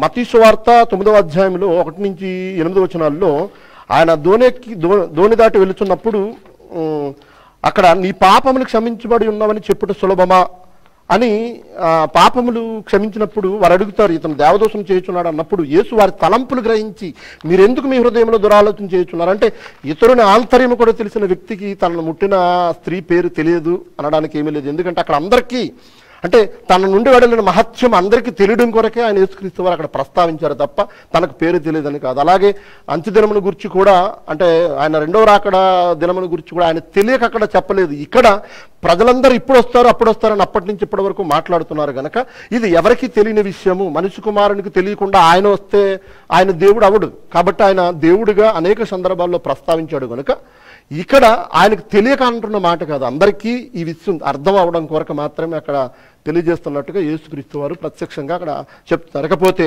నేనేదో పొరపాటు పడ్డాను, సీత మీద కోప్పడ్డాడు రాముడు అని చెప్పేశాను అని అంటున్నారు. నేను కోపాయిస్తుడా కాదు అన్న సంగతి చూడాలి. ముఖ్యంగా నా ప్రతిపాదన ఏంటంటే, సీత అసలు వచ్చి చీల్చేసింది కాకన్న సంగతి తెలియదు అన్న వాట వాస్తవమని కరుణాకర్ గారు ఒప్పుకుంటున్నారా? ఒప్పుకుంటున్నారు ఆయన మాటలను బట్టి. ఎందుకనంటే అక్కడ ఎవరి మీద కోప్పడ్డాడు అన్నది కాదు, అక్కడ కోపావేశుడు అయ్యాడా లేదా రాముడు అన్నది నా ప్రస్తావన. వచ్చిన చీల్చేసింది కాక మనిషి అన్న సంగతి తెలియకుండా ఉన్నాడు రాముడు అన్నది నా ప్రస్తావన తప్ప నేనేదో పొరపడిపడి నా సొంత అభిప్రాయాలు కిట్టింపులను ఇందులో చేయలేదని కరుణాకర్ గారు గ్రహించాలని నేను ప్రభుతో తెలియజేస్తున్నాను.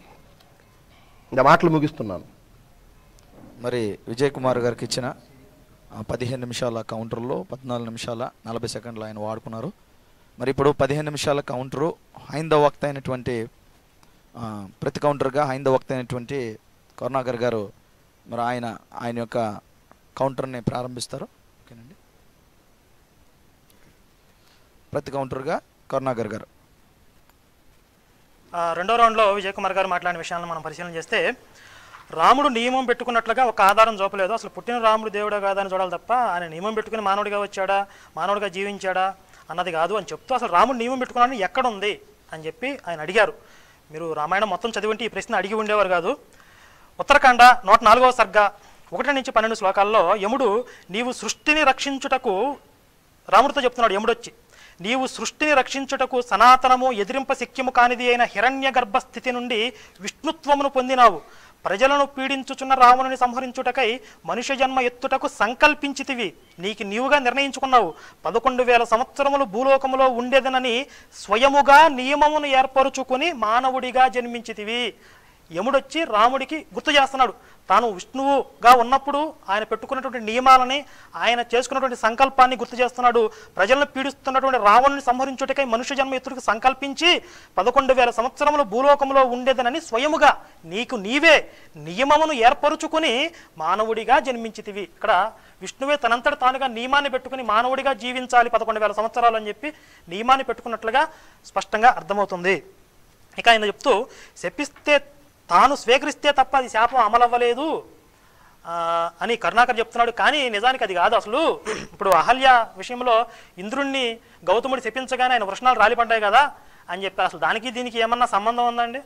ఇంద్రుడికిను విష్ణువుకి ఏమన్నా సంబంధం? నేను చెప్పింది ఏంటి? విష్ణువు గురించి. విష్ణువు సర్వశక్తిమంతుడు, తన గురించి తాను చెప్తున్నాడు. ఆ శాపం లోకహితం కోసం నాకు గ్రాహ్యమే అన్నాడు విష్ణువు. తర్వాత భృగు మహర్షి కూడా పశ్చాత్తాపడి విష్ణువుని పూజించాడు.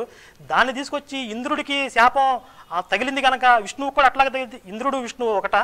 ఇంద్రుడు దేవతలకి ప్రభువు తప్ప సర్వశక్తిమంతుడు కాదు, ఈశ్వరుడు కాదు. ఈశ్వరతత్వం లేదు ఇంద్రుడికి. మీకు దేవుడనే పదానికి సరైన నిర్వచనం తెలియదు. దేవుడు వేరు, తర్వాత దేవుడి చేత నియమింపబడినట్టు కొన్ని శక్తులు వేరు. ఈ ఆంతర్యాన్ని మీరు గమనించకుండా ఇంద్రుడు లేకపోతే దేవతలు విష్ణువు అందరూ ఒకటే అన్నట్టు మొత్తం కలగాపులగం చేసి మాట్లాడుతున్నారు. ఆ తర్వాత ఇంకొకటి హాస్యాస్పదమైన విషయం ఏంటంటే నాస్యరహితము అయిన బ్రహ్మయే అని ఇక్కడ దశరథుడు చెప్తున్నాడు. అక్కడ దశరథుడు ఉత్తరాఖండ్లో అంటే రావణ సంహారం అయిపోయాక దశరథుడు దేవతలందరితో పాటు కలిసి వచ్చి స్వర్గలోకం నుండి దిగి వచ్చి నాశరహితమైనటువంటి బ్రహ్మయ్య, సనాతనమైన బ్రహ్మయ్య రాముడిగా అవతరించానని చెప్పుచున్నారని చెప్పి లక్ష్మణుడితో చెప్తున్నాడు. అట్లాంటి రాముణ్ణి సేవిస్తున్నటువంటి నువ్వు ఎంతో ఉత్తముడివి, ధన్యాత్ముడివి అని చెప్పి దశరథుడు చెప్తున్నాడు. ఇక్కడ నాశరహితము సనాతనము అయిన బ్రహ్మ అంటే సృష్టికర్త బ్రహ్మ కాదండి. మీరు కావాలంటే పండితులను ఎవరైనా అడిగినా లేకపోతే వేద సాంప్రదాయం తెలిసిన వాళ్ళు ఎవరిని అడిగినా చెప్తారు. సనాతనమైనటువంటి అవ్యక్తమైనటువంటి బ్రహ్మం వేరు, ఆ బ్రహ్మం వేరు, ఈ సృష్టికర్త బ్రహ్మ వేరు. మరి ఇది చాలా స్వల్ప విషయం, ప్రతి ఒక్కరికి తెలిసే విషయమే. మరి విజయ్ కుమార్ గారు ఆ మాత్రం ఎందుకు పరిశీలన చేయలేదు నాకు అర్థం కావట్లేదు. ఈయన కూడా సృష్టికర్త బ్రహ్మే, ఆ బ్రహ్మ అన్నట్లుగా చెప్తున్నారు అక్కడ. ఆ తర్వాత తపోధనులకు మాత్రమే తెలుస్తుందని చెప్పి కరుణాకర్ చెప్పారు. మరి విశ్వామిత్రుడు చెప్పినట్టుగా మరి తపోధనులకు మాత్రమే తెలిస్తే కరుణాకర్కి ఎలా తెలిసింది, ప్రజలకి ఎలా తెలిసింది? ఇప్పుడు ప్రజలందరూ రాముని దేవుడికి ఎట్లా భావిస్తున్నారు అని అడుగుతున్నారు. ఇది కూడా చాలా హాస్యాస్పదంగా ఉంది. ఆ కాలంలో రాముడు జీవించిన కాలంలో తపోధనులకు తెలిసింది. ఇప్పుడు ఆ తపోధనులు రివీల్ చేశారు కదా, చెప్పారు కదా రాముడు దేవుడు అని చెప్పి. అది చెప్పిన తర్వాత వాళ్ళు చెప్పిన విషయాలు చదువుకుంటే మాకు తెలిసింది. ఆ కాలంలో సాధారణ మానవులకు తెలియకపోవచ్చు. ఆ కాలంలో తపోధనులకు మాత్రమే తెలిసిందని నేను చెప్తే అంటే ఈ కాలంలో కూడా సాధారణ మానవులకు తెలియదు, తపోధనులకు మాత్రమే తెలుస్తుందని విజయ్ కుమార్ గారు మాట్లాడుతున్నారు. తర్వాత అరణ్యకాండలో రాముడిని బుద్ధిహీనుడు, అల్పాయుర్దాయవంతుడు అంటున్నాడు. మరి మండోదరి చెప్పిన విషయాలు తీసుకున్నప్పుడు రావణాసురుడు చెప్పిన విషయాలు ఎందుకు తీసుకోరు అని చెప్పి నేను చెప్పింది ఏంటి? రాముణ్ణి మహిమాన్వితుడిగా, దేవుడిగా ఆయన యొక్క మిత్రులు లేకపోతే ఆయన అనుసరించే వాళ్ళు గుర్తించారు, మహర్షులు గుర్తించారు, దేవతలు చెప్పారు, ఆయన శత్రువులు కూడా చెప్పారు. శత్రువులందరూ చెప్పింది ప్రామాణికని అనట్లా, శత్రువులలో కూడా కొంతమంది ఆయన మహిమతత్వాన్ని గుర్తించారు. రావణుడు సహజంగా రాముడి ఎలా వైరభావాన్ని కలిగి ఉంటాడని దూషిస్తాడు. శత్రువులందరూ రాముడిని గుర్తించారు, పొగిడారని నేను చెప్పలేదే. శత్రువులలో కూడా కొందరు రాముడి యొక్క మహిమతత్వాన్ని గుర్తించారు. అంటే ఎలాంటి బుద్ధిలో లోపం లేకుండా స్వచ్ఛంగా చూడగలిగే వాళ్ళు చూశారు రాముడిని. రావణుడి బుద్ధి మసకబారింది కనుక వాడు గుర్తించలేదు రాముడిని. కనుక రావణుడు చెప్పింది ఇక్కడ ప్రమాణం కాదా అంటే కాదు. తర్వాత కరుణాకర్ గారు రాముడు దేవుడు కాదు, రాజు అనే ఒక ఉత్తమ రాజు ఎలా ఉంటాడో చూపించాడు కనుక రాజు అని ఆయనే చెప్పారన్నారు. దానికన్నా ముందు మీరే చెప్పారు విష్ణువే రాముడిగా అవతరించాడు అని చెప్పి. భృగు మహర్షి భార్యని సంహరించిన తర్వాత భృగు మహర్షి శపించాడు విష్ణువుని, విష్ణువే రాముడిగా అవతరించాడు అని చెప్పి విజయ్ కుమార్ గారే రాముడు విష్ణువు అవతారం అని చెప్పారు. ఆయన ఇంకొక మాట అంటూ రాముడు జీవించి ఉండగా ఎవరో చూడాలి తప్ప ఆయన ఇక్కడ అవతారం తీసుకోకముందు ఎవరు, ఈ అవతారం అయిపోయిన తర్వాత ఎక్కడికి వెళ్ళాడు మనకు అనవసరం అంటున్నారు. అదేంటంటే ఇప్పుడు ప్రధానమంత్రి ఉన్నారు, ప్రధానమంత్రి ఎవరు? నరేంద్ర మోదీ అంటాం. ప్రధానమంత్రి అనేది ఒక బాధ్యత, ఆ ప్రధానమంత్రిగా ఉన్నది ఎవరు? నరేంద్ర మోదీ. రాముడు అనేది ఒక బాధ్యత, రాముడిగా ఉన్నది ఎవరు? విష్ణువు. ఆ ప్రధానమంత్రికి ఉన్నదెవరు మాకు అనవసరం, నరేంద్ర మోడీ కూడా మాకు తెలియదంటే అక్కడ ఆ బాధ్యతలోకి వచ్చింది ఎవరు? ఆ నియమాన్ని పెట్టుకుని జీవించింది ఎవరు? లోకానికి హితం చేసింది ఎవరు? అది మహావిష్ణువు. తర్వాత శంభూకుడు చేసిన తప్పు అయితే ఆ తపస్సు విరమింపజేయొచ్చు కదా, ఎందుకు చంపించాడంటూ అది యుగధర్మం అయితే అని అన్నారు. అది యుగధర్మం కాకపోతే ఆయన్ని తపస్సు విరమింపజేయొచ్చు. దాని సమాధానం చెప్పాను ఆల్రెడీ. ఆయన తపస్సు కేవలం తపస్సు చేసినందుకే కాదు, ఆ తపస్సులో ఒక దురుద్దేశం ఉంది. చాలా ఉగ్రమైన, తల కిందకి కాళ్ళు పైకి పెట్టి ఉగ్రమైన తపస్సు చేస్తున్నాడు. ఆయన యొక్క తప ప్రభావం వల్ల పరిసరాలన్నీ ప్రభావితం అవుతున్నాయి. తాను శరీరంతోనే దేవలోకానికి వెళ్ళి దేవలోకాన్ని జయించాలని ఒక దురుద్దేశంతో ఉన్నాడు. మరి తపస్సు చేసిన వాళ్ళందరినీ చంపలేదు కంటే వాళ్ళు ఎవరికి దురుద్దేశాలు లేవు. దురుద్దేశాలు ఉన్న ప్రతి ఒక్కరిని చంపారు. మీరు రాక్షసులందరూ దేవలోకాన్ని జయించాలి, దేవలోకం మీద దండయాత్ర చేయాలి అన్న ప్రతి ఒక్కరిని చంపారు. ఆ దురుద్దేశం వల్ల అక్కడ చంపాడు తప్ప తపస్సు చేసినందుకు కాదు. తర్వాత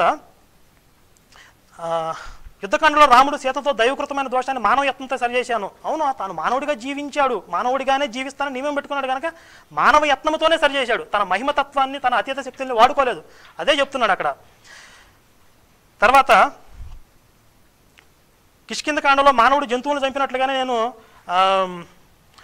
చంపాను వాలిని అని చెప్పి రాముడే తనంతట తానుగా చెప్పుకున్నాడు. ఇది కూడా అంటే ఇవన్నీ కూడా ఒకటే సమాధానంగా తీసేసే అంశాలు ఇవన్నీ కూడా. రాముడు తాను మానవుడిగా జీవించాలని నియమం పెట్టుకున్నాడు. మానవుడికి ఉండే పరిమితులకు లోబడి ఒక ఆదర్శ పురుషుడు ఎలా ఉంటాడో లోకానికి చూపించాడు. మీరు ఎన్ని ప్రశ్నలు లేవనెత్తిన వాటి అన్నిటికీ ఇదే ఒకటే సమాధానం చెప్పగలదు. తర్వాత వాలి రాముడిని దూషించాడు అని చెప్పి అన్నారు. వాలి దూషించిన తర్వాత మీరు చూడలేదు. ఆ తర్వాత వాలి చాలా పశ్చాత్తాపడ్డాడు. ఆ సందర్భం కూడా నేను ఒకసారి చెప్తా.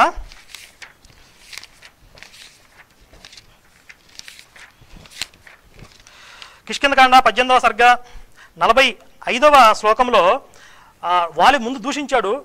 ఎలా చాలా క్రూరంగా, చాలా అనరాని మాటలు అన్నాడు రాముణ్ణి. రాముడనే ఒక మదపుటేనుగు తనకు కట్టినటువంటి ధర్మం అనే పాశాన్ని తెంపుకుని నన్ను అన్యాయంగా చంపేసింది. ఈ విధంగా చాలా అనరాని మాటలు అన్న తర్వాత రాముడు వాటన్నిటికీ సమాధానం చెప్పాడు. వాలి మాట్లాడిన ప్రతి మాటలకి ఆయన సమాధానం చెప్పిన తర్వాత కిష్కింధకాండ 18వ సర్గ 45వ శ్లోకంలో రాముని మాటలు వినిన పిదప వాలి మనస్సులో చాలా చింతించెను. ధర్మమును గూర్చి నిశ్చితముగా అభిప్రాయము కలుగుటచే రాముని యందు దోషమేమీ లేదని గ్రహించెను. ఇది కూడా స్పష్టంగా ఉంది అక్కడ. వాలి ముందు తన మీద బాణప్రయోగం చేసినట్టు రాముడిని కోపంతో తిట్టాడు, దూషించాడు. కానీ రాముడు చెప్పినప్పుడు హేతుబద్ధమైన సమాధానం విన్న తర్వాత 19వ సర్గ 1వ శ్లోకంలో బాణము చేత పీడింపబడి నేలపై శయనించి ఉన్న వాలి రాముడు చెప్పిన హేతుబద్ధమైన సమాధానమునకు మరొక సమాధానము కనుగొనలేకపోయాను. వాలి తర్వాత చాలా చింతించాడు, తనదే తప్పని ఒప్పుకున్నాడు. రాముడు చేసిన దాంట్లో ఎట్లాంటి దోషం లేదని చెప్పి వాలి అక్కడ పశ్చాత్తాపడినట్లుగా మనకి తెలుస్తుంది. ఇక యేసు దగ్గరకు వచ్చేసరికి యేసు దేవుడు కాదు అనడానికి నేను అనేక ఆధారాలు ఇచ్చాను. వాటిలో ఏటిని కూడా ఆయన ఖండించలేదు. అట్లాగే రాముడు దేవుడు అనడానికి నేను అనేక ఆధారాలు ఇచ్చాను. వాటిలో కూడా అవి రామాయణంలో లేవని కానీ అక్కడ వాళ్ళు అలా చెప్పలేదని కానీ విజయ్ కుమార్ గారు వాటిని ఖండించలేదు. యేసు దేవుడిగా కూడా ప్రతిపాదన చేయలేదు. అయితే అక్కడ లోకాసువార్త 1వ అధ్యాయం 11-13 శ్లోకాల్లో వచనాల్లో అతడు ప్రభువు దృష్టికి గొప్పవాడే, ఇశ్రాయేలీయులను ప్రభు అయిన దేవుని దృష్టికి తిప్పునని చెప్పి బాప్తిస్మిచ్చే యోహాను గురించి రాయబడిన వాక్యాన్ని చెప్పారు. ఇశ్రాయేలీయుల దేవుడు ఎవరండి? యెహోవానా యేసా? నాకు ఒక విషయం స్పష్టంగా కావాలి. ఇశ్రాయేలీయుల దేవుడు ఎవరు? యెహోవానా యేసా? బైబిల్ పాత నిబంధన 3 వంతుల పాత నిబంధన, అందులో మొత్తం నేను తప్ప వేరొక దేవుడు ఉండకూడదు, నేను ఒక్కడే దేవుడిని యెహోవా మొత్తుకుంటూనే ఉన్నాడు. మరి ఆ యెహోవాని పక్కకు తోసి ఇశ్రాయేల్ దేవుడు అంటే యేసుగా మీరు ప్రతిపాదిస్తున్నారా? అసలు యెహోవాని తోసేశారా, పక్కకు తీసేశారా? అసలు ఉన్నాడా లేడా బైబిల్లో? ఆ విషయాన్ని చెప్పండి మాకు. మరి బైబిల్ దేవుడు యేసుని చదువుకోవాలా మేము? ఇక ఇశ్రాయేలు దేవుని వైపు తిప్పినట్టు యెహోవా వైపు తిప్పును. యేసు బైబిల్ ఇశ్రాయేల్ దేవుడిగా ఉన్నాడా? తర్వాత సాతానుతో నీవు నీ దేవుని శోధింపకూడదని సాతానుతో చెప్తున్నాడు. అంటే యేసు తనను తాను దేవుడిగా ప్రకటించుకున్నాడు అంటున్నారు. అక్కడ సాతాను నీవు దేవుని కుమారుడు అయితే కిందకి దూకు, ఆయన నీ పాదాలకు దెబ్బ తగలకుండా నిన్ను ఎత్తుపట్టుకుంటాడని రాయబడి ఉంది కదా. అంటే నీవు నీ దేవుని శోధింపకూడదని మరొక చోట రాయబడుతుంది అంటాడు. అంటే నేను దూకితే దేవుడు నన్ను కాపాడతాడా లేదని పరీక్షించకూడదు, శోధించకూడదు దేవుణ్ణి, కనుక నేను దూకను అంటున్నాడు. అంటే నీ దేవుణ్ణి శోధించకూడదంటే నేను దేవుణ్ణి శోధించకూడదని తప్ప సైతానుని నువ్వు నీ దేవుణ్ణి శోధించకూడదని సాతానుతో చెప్తున్నట్లు అనే అర్థంలో వక్రీకరణ చేస్తున్నారు. తర్వాత మార్కు సువార్తలో కూడా దేవుడు ఒక్కడే తప్ప మరి ఎవరినో సత్పురుషుడు కాడు అని చెప్పి తనను తాను దేవుడు, ఇది చాలా అసలు ఇది హాస్యాస్పదం అండి. అక్కడ సద్బోధకుడు నిత్య జీవములకు వారసులకు నేనేం చేయాలని ఒక శాస్త్రి ఒక పరిచయుడు వచ్చి అడిగితే నేను సత్పురుషుని ఎలా చెప్పుతున్నావు? దేవుడు ఒక్కడే తప్ప మరి ఎవడనో సత్పురుషుడు కాడు అంటే నేను సత్పురుషుని కాదని చెప్పుకున్నాను. అక్కడ దేవుడు అని చెప్పుకోలేదు. దేవుడు ఒక్కడే సత్పురుషుడు, నేను దేవుణ్ణి కాదు, ఆయన ఒక్కడే సత్పురుషుడు, మిగిలిన వాళ్ళు ఎవరు సత్పురుషులు కాదని చెప్పుకున్నాడు. దేవుడు ఒక్కడే సత్పురుషుడు అన్నాడు కనుక యేసు దేవుడు అయిపోడు. తర్వాత కనాను స్త్రీకి మేలు చేశాడు అన్నారు. ఎప్పుడు చేశారండి? ఎప్పుడు చేశారు చెప్పాలి. ఆ సందర్భం అంతా చదివితే కనాను స్త్రీ వచ్చి యేసు పిల్లల రొట్టెలు తీసి కుక్క పిల్లలకు వేయట యుక్తము కాదని చెప్పిన తర్వాత అప్పుడు అవును ప్రభువా, మరి బల్ల మీద పడినటువంటి రొట్టె ముక్కలు కుక్క పిల్లలు కింద ఉండి ఏరుకు తింటాయి కదా అన్నప్పుడు అప్పుడైనా సరే యేసు తన తప్పు సరి చేసుకుని అమ్మా అలా కాదమ్మా అందరూ సమానమే, మీరు కుక్క పిల్లలో కాదు వీళ్ళు పిల్లలో కాదని చెప్పి అన్నాడా? అప్పుడు ఆయన అవును ప్రభువా మీ మోచేతి నీళ్ళు మేము తాగుతాం అన్నప్పుడు కూడా ఆ మాటలు సరి చేయకుండా అప్పుడు చెప్తున్నాడు సర్లే ఎంత దిగజారిపోయి ఎంత దీనంగా అడుగుతున్నావు కనుక నీకు మేలు చేస్తానులే అన్నాడు. ఆ ఉద్దేశంలో అన్నాడు తప్ప ఆమె అన్న ఉద్దేశంలో అంత దీనభావన కనబడుతున్నా కూడా దాన్ని సరిచేసే ప్రయత్నం యేసు చేయలేదు. తర్వాత ఆయన కేవలం ఇశ్రాయేలు కోసమే వచ్చాడా వచ్చాడని చెప్పి ఎక్కడ లేదంటున్నారు. యేసు స్వయంగా చెప్పుకున్నాడు మత్తయి సువార్తలో, నేను ఇశ్రాయేలు ఇంటి వారే నశించిన గొర్రెల యొద్దకే తప్ప మరి ఎవరి యొద్దకు నేను పంపబడలేదు. యేసు స్వయంగా చెప్తున్నాడు. తర్వాత అపోస్తల కార్యాలు 13:23 దేవుడు తన వాగ్దానము చొప్పున ఇశ్రాయేలీల కొరకు రక్షకుడుగా యేసును పుట్టించాడు. దేవుడు వాగ్దానం, బైబిల్ దేవుడు వాగ్దానం ఎవరికి ఉంది? ఇశ్రాయేలీలకు ఉంది. వాళ్ళ కొరకు రక్షకుడిని పుట్టిస్తానని చెప్పి, అంటే ఆయన వాగ్దానం చొప్పున ఇశ్రాయేలీల కొరకు రక్షకుడిగా యేసును పుట్టించాడు తప్ప అందరి కోసం రక్షకుడు కాదు. యేసు కూడా ఆ విషయాన్ని చెప్పుకున్నాడు. సువార్త కూడా వాళ్ళకు అర్థమయ్యేలాగానే చెప్తా అన్నాడు. ఆ తర్వాత అంజూరపు చెట్టుని శపించిన సందర్భం అంట శిష్యులకి తాను దేవుడిగా ప్రకటించుకోవడం అంట. ఇది బోడిగుండికి బట్టబొరకి ముడిపెట్టినట్టుగా ఉందండి. ఇది శిష్యులకి దేవుడిగా ప్రకటించుకోదలుచుకుంటే శిష్యులందరినీ కూర్చోబెట్టి, ఎవరి నాయన నేను దేవుడిరా అని చెప్పుకుంటే సరిపోయిద్ది. అలా ఎప్పుడన్నా చెప్పుకుంటే వాళ్ళు వినలేదా? నేను దేవుడిని చెప్పుకుంటే చిచి నువ్వు దేవుడు అంటే ఎప్పుడైనా అన్నారా? ఆయన ఎప్పుడు అలా చెప్పుకోలేదే. తనను తాను దేవుడిగా చెప్పుకోవడానికి అంజూరపు చెట్టుని శపించడం ఏంటండి? అసలు అక్కడ ఏముంది? మార్కు సువార్తలో దూరం నుండి ఒక చెట్టును చూశాడండి. ఈయనకి ఆకలి అయింది. ఈయన ఆకలి కొని దూరం నుండి ఒక చెట్టును చూసి దాని మీద ఆకులు దిట్టంగా ఉన్నాయంట. ఆకులు దిట్టంగా ఉంటే దాంట్లో పళ్ళు కూడా ఉండే ఉంటాయనే భావంతో వెళ్ళాడు. ఆకలి వేసిందని వెళ్ళాడు. అక్కడికి వెళ్ళేసరికి ఏమీ లేక నిరాశతో శపించాడు. ఇది అక్కడ ఉంది స్పష్టంగా. ఇది కాదండి అసలు దీని అర్థం ఇది అని చెప్పి ఎక్కడెక్కడో దీనికి సంబంధమైన విషయాలను తీసుకొస్తే ఇది మరి సొంత అభిప్రాయాలతో మాట్లాడుతూ అంటారా? గ్రంథాల్లో ఉన్నటువంటి విషయాల్ని మాట్లాడుతూ అంటారా? అట్లాగే మొదటి రౌండ్లో చూడండి, విజయ్ కుమార్ గారు మొదటి రౌండ్లో ఏమన్నారంటే, అక్కడ రాముడు అనాలోచితంగా ఆవేశంగా సీత మీద కోపడ్డాడు. సీత స్థానం దగ్గర, హృదయ స్థానం దగ్గర గాయం చేసినప్పుడు అనాలోచితంగా ఆవేశంగా సీత మీద కోపడ్డాడని చెప్పి స్పష్టంగా మొదటి రౌండ్లో అన్నారు. లేదు, అక్కడ సీత మీద కాదు కోపడింది, ఎవడైతే గాయం చేశాడో, ఎంత దుస్సాహసం చేసిన వాడెవడు వాడు అంతు చూస్తానని చెప్పి చుట్టూ చూశాడు, అక్కడ వాళ్ళ మీద కోపడ్డాడని నేను చెప్పిన తర్వాత ఇప్పుడు మాట మార్చి నేను అంది అది కాదు, ఎవరి మీద కోపడ్డాడు అన్నది, అసలు కోపడ్డా లేదా అంటున్నారు. అంటే తాను ప్రాణానికి ప్రాణంగా ప్రేమించే భార్యని ఎవరన్నా వచ్చి రక్తం గారేలాగా గాయం చేస్తే కోపడ్డా? విజయ్ కుమార్ గారు మరి అండి ఒక కామన్ సెన్స్తో ఆలోచిస్తే అర్థమైంది ఈ విషయం. తన ప్రాణప్రదంగా భావించిన భార్య అన్ని రాజ్యభోగాలు అన్ని సుఖాలు వదులుకుని తనతో పాటు తనను నమ్ముకుని వచ్చినటువంటి భార్య అడవుల్లో అనేక కష్టాలు పడుతూ ఆమె వేదనకి గురవుతుంటే ఆమె మీద దాడి జరిగితే రాముడికి కోపం రాదండి? కోపం రావడం తప్పు అన్నట్లుగా ఏం చెప్తున్నారు ఏమండి? మరి సొంత అభిప్రాయాలతో మాట్లాడటం కదా.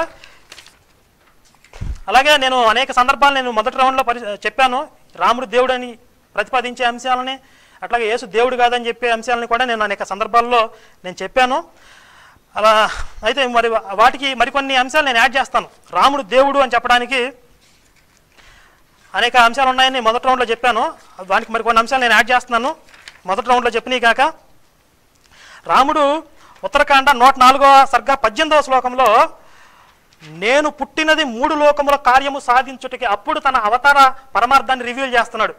అంటే అప్పటి వరకు 11,000 సంవత్సరాలు ఒక నియమం పెట్టుకున్నాడు తను మానవుడిగా జీవించాలని చెప్పి.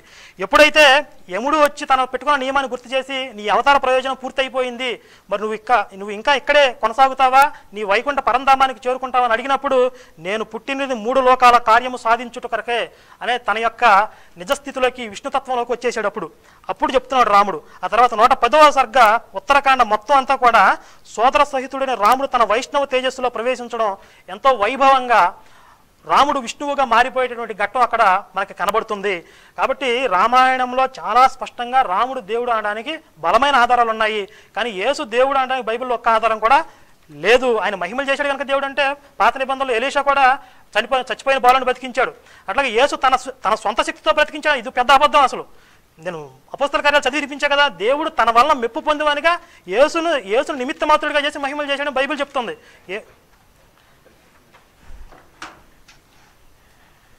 సరేనండి, మరి రెండో ప్రతిపాదికగా ఆయన కౌంటర్ వినిపించారు. ఇప్పుడు ప్రశ్న మొదటి కౌంటర్ వక్త అయినటువంటి విజయ్ కుమార్ గారికి హైందవ సోదరులు ఎవరైనా ఒక ప్రశ్న వేయచ్చు. మొదటి ప్రశ్న మీ టైము ప్రశ్న మీది, ఓకేనా విజయ్ కుమార్ గారు? ప్రశ్న మీకే ప్రశ్న, ఫస్ట్ ప్రశ్న ఓకేనా? ఓకేనండి, ఫస్ట్ ప్రశ్న మీదే, మీరే వక్త కదా, మొదటి వక్త, మొదటి ప్రశ్న హైందవ సోదరులు, మొదటి ప్రశ్న వినిపించండి సార్. విజయ్ కుమార్ గారు మొదటి రౌండ్లో మాట్లాడుతూ దేవుడు అంటే ఒక శక్తి అంటూ స్టార్ట్ చేశారు. అలాగే చాలా చోట్ల చాలా సందర్భాల్లో రాముడు సర్వవ్యాపకుడు కాదు కాబట్టి దేవుడు గట్టిగా కాదు. మాట్లాడండి. ఓకే, రాముడు సర్వవ్యాపకుడు కాదు కాబట్టి దేవుడు కాదు అని అర్థం వచ్చినట్టు మాట్లాడారు.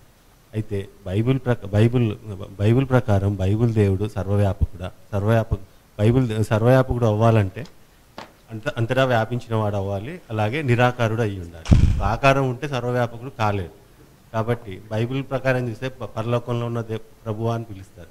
పరలోకంలో ఉన్నప్పుడు అది సర్వవ్యాపకుడు అవ్వలేడు. ఒక రూపం ఉంటే సర్వవ్యాపకుడు కాలేడు. So Bible ఒప్పుకుంటుందా సర్వవ్యాపకం? బైబిల్ దేవుడికి సర్వవ్యాపకం అనే పదం అన్వయం అవుతుందా? విష్ణువు అంటే సర్వవ్యాపకుడు, విష్ణువు అంటే అర్థమే సర్వవ్యాపకుడు. మీ పేరండి? నా పేరు కళ్యాణ్. ఓకే, కళ్యాణ్ గారు అడిగారు ప్రశ్న, బైబిల్ దేవుడు సర్వవ్యాపకుడా అంటే మీరు ఎవరి గురించి మీరు మాట్లాడుతున్నారన్నది స్పష్టంగా లేదు. ఎందుకంటే ఇప్పటివరకు మాట్లాడిన సందర్భాల్లో యేసుక్రీస్తు దేవుడా రాముడు దేవుడా అన్న ఈ సందర్భాలు మాత్రమే మనం పరిగణలోనికి తీసుకోవాలి. ఇప్పుడు బైబిల్ అంతటిని ఆదికాండం నుంచి ప్రకటన గ్రంథం వరకు చెప్పబడిన విషయాలను నేను ఇక్కడ ప్రస్తావించలేదు. యేసుక్రీస్తు దేవుడా కాదా అన్న విషయం ప్రస్తావించాను. రాముడు దేవుడైతే సర్వవ్యాపకుడై ఉండాలి అని నేను ప్రస్తావించాను. ఇప్పుడు యేసుక్రీస్తుని అడుగుంటే బాగుంటుందనేది నా ఉద్దేశం. పోనీ అలాగంటే బాగుంది. యేసుక్రీస్తు సర్వవ్యాపకుడా అంటే బాగుంటుంది. అంటే సర్వశక్తిమంతుడు అని మీరు ఒప్పుకుంటున్నారా? అలాగే సర్వజ్ఞుడు యేసుని ఒప్పుకుంటున్నారా? పక్షపాతం లేనివాడు అని ఒప్పుకుంటున్నారా మీరు? అది ముందు మీరు ఆలోచించుకోండి. ఇక సర్వవ్యాపకుడు అనగానే ఇక్కడ తనను శరణువేడు వచ్చిన ప్రధాని కుమార్తెను ఆయన ఎక్కడుండి బ్రతికించాడు అని అంటే, ఆయన ఉన్న ప్రాంతం ఒకచోట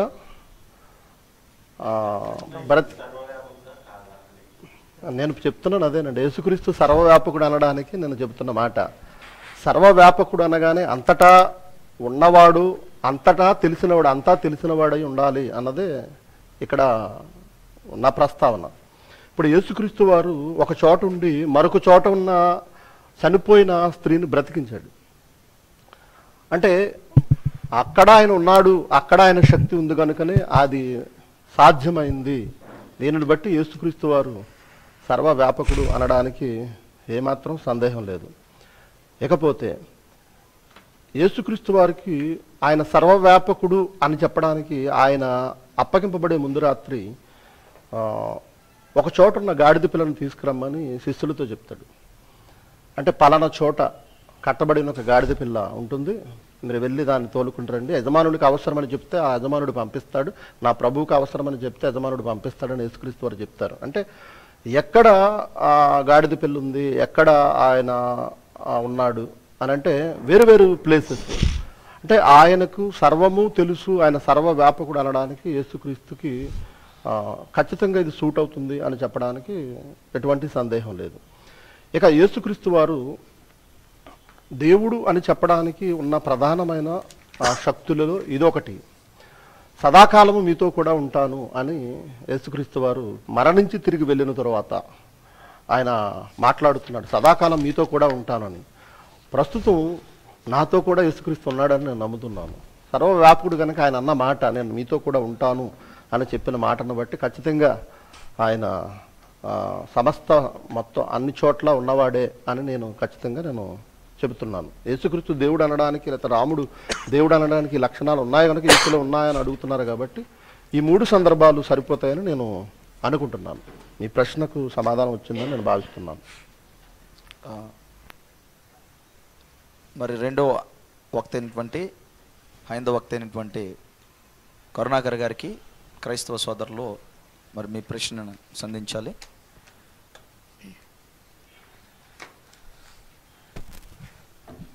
నా పేరు జాంకోయ అండి, విశాఖపట్నం నుంచి. కరుణాకర్ గారికి నా ప్రశ్న, మరి ఈ డిబేట్ జరిగిన మొదటి నుంచి రాముడు దేవుడా లేదా యేసుక్రీస్తు దేవుడా అనే కాన్సెప్ట్ జరగడం లేదు. యాక్చువల్లీ ఎలా జరుగుతుందంటే యేసుక్రీస్తు దేవుడా విష్ణుమూర్తి దేవుడా అనే కాన్సెప్ట్లో జరుగుతుందని నాకు అనిపిస్తుంది.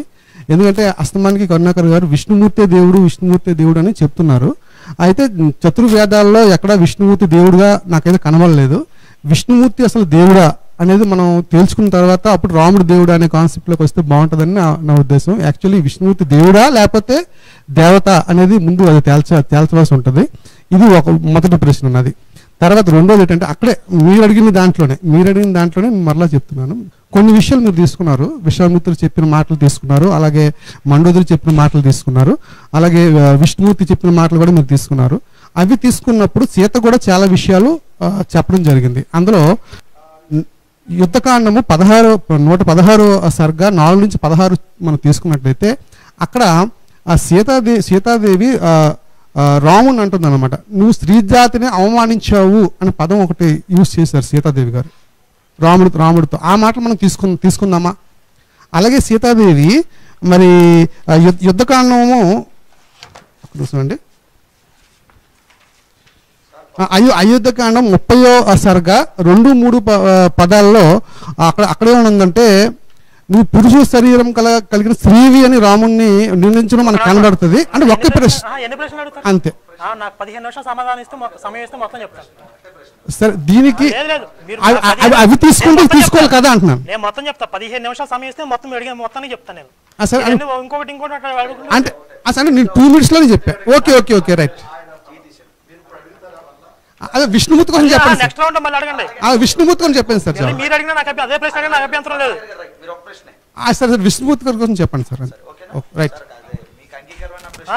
నాకు ఏదైనా ఒక ప్రశ్న అడగండి, అట్లా ఏం లేదు. ఇప్పుడు నాకు అంశానికి సంబంధించి ఏదైనా నేను అడుగు చెప్తాను, కాకపోతే ఆయన ఇంకోటి అట్లా. అయితే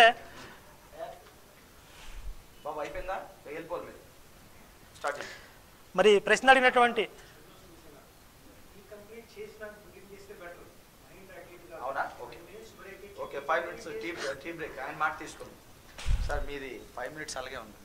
ఓకే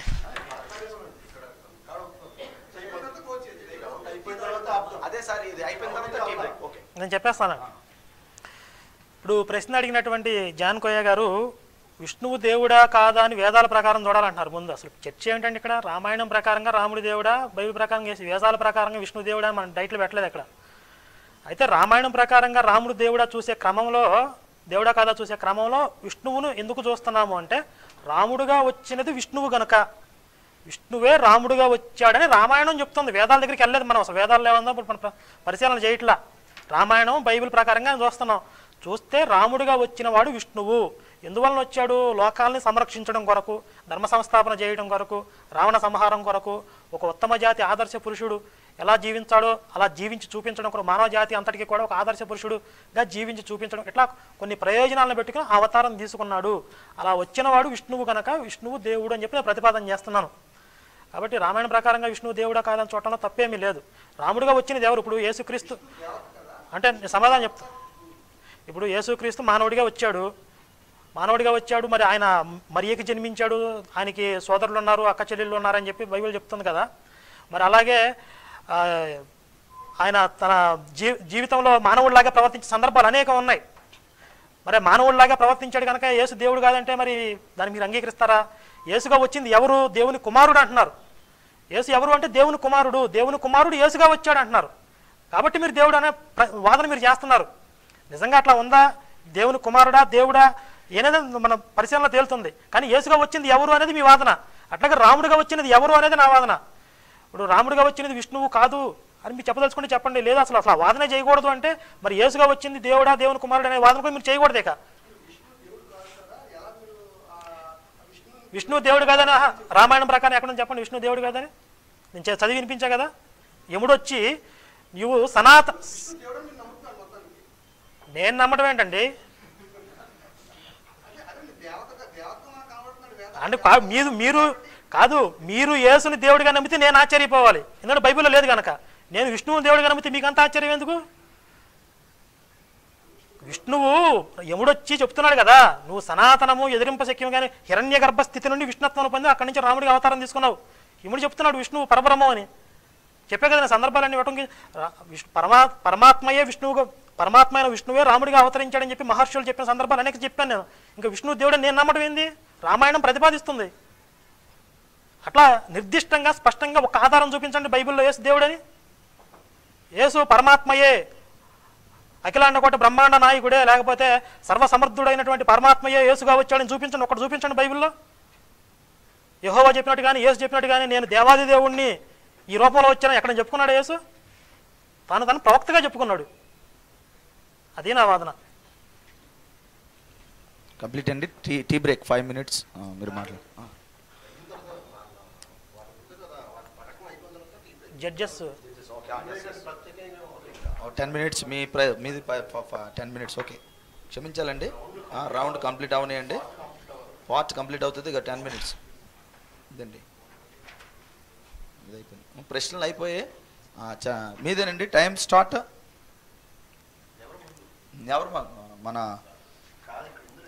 మీ జాన్ రాజ్ గారు చెప్పాలి. జాన్ రాజ్ గారు చెప్పాలి. మీరే కదండి ముందు మాట్లాడండి. మొత్తం మీరే కదండి, మొత్తం మీరే కదా సార్.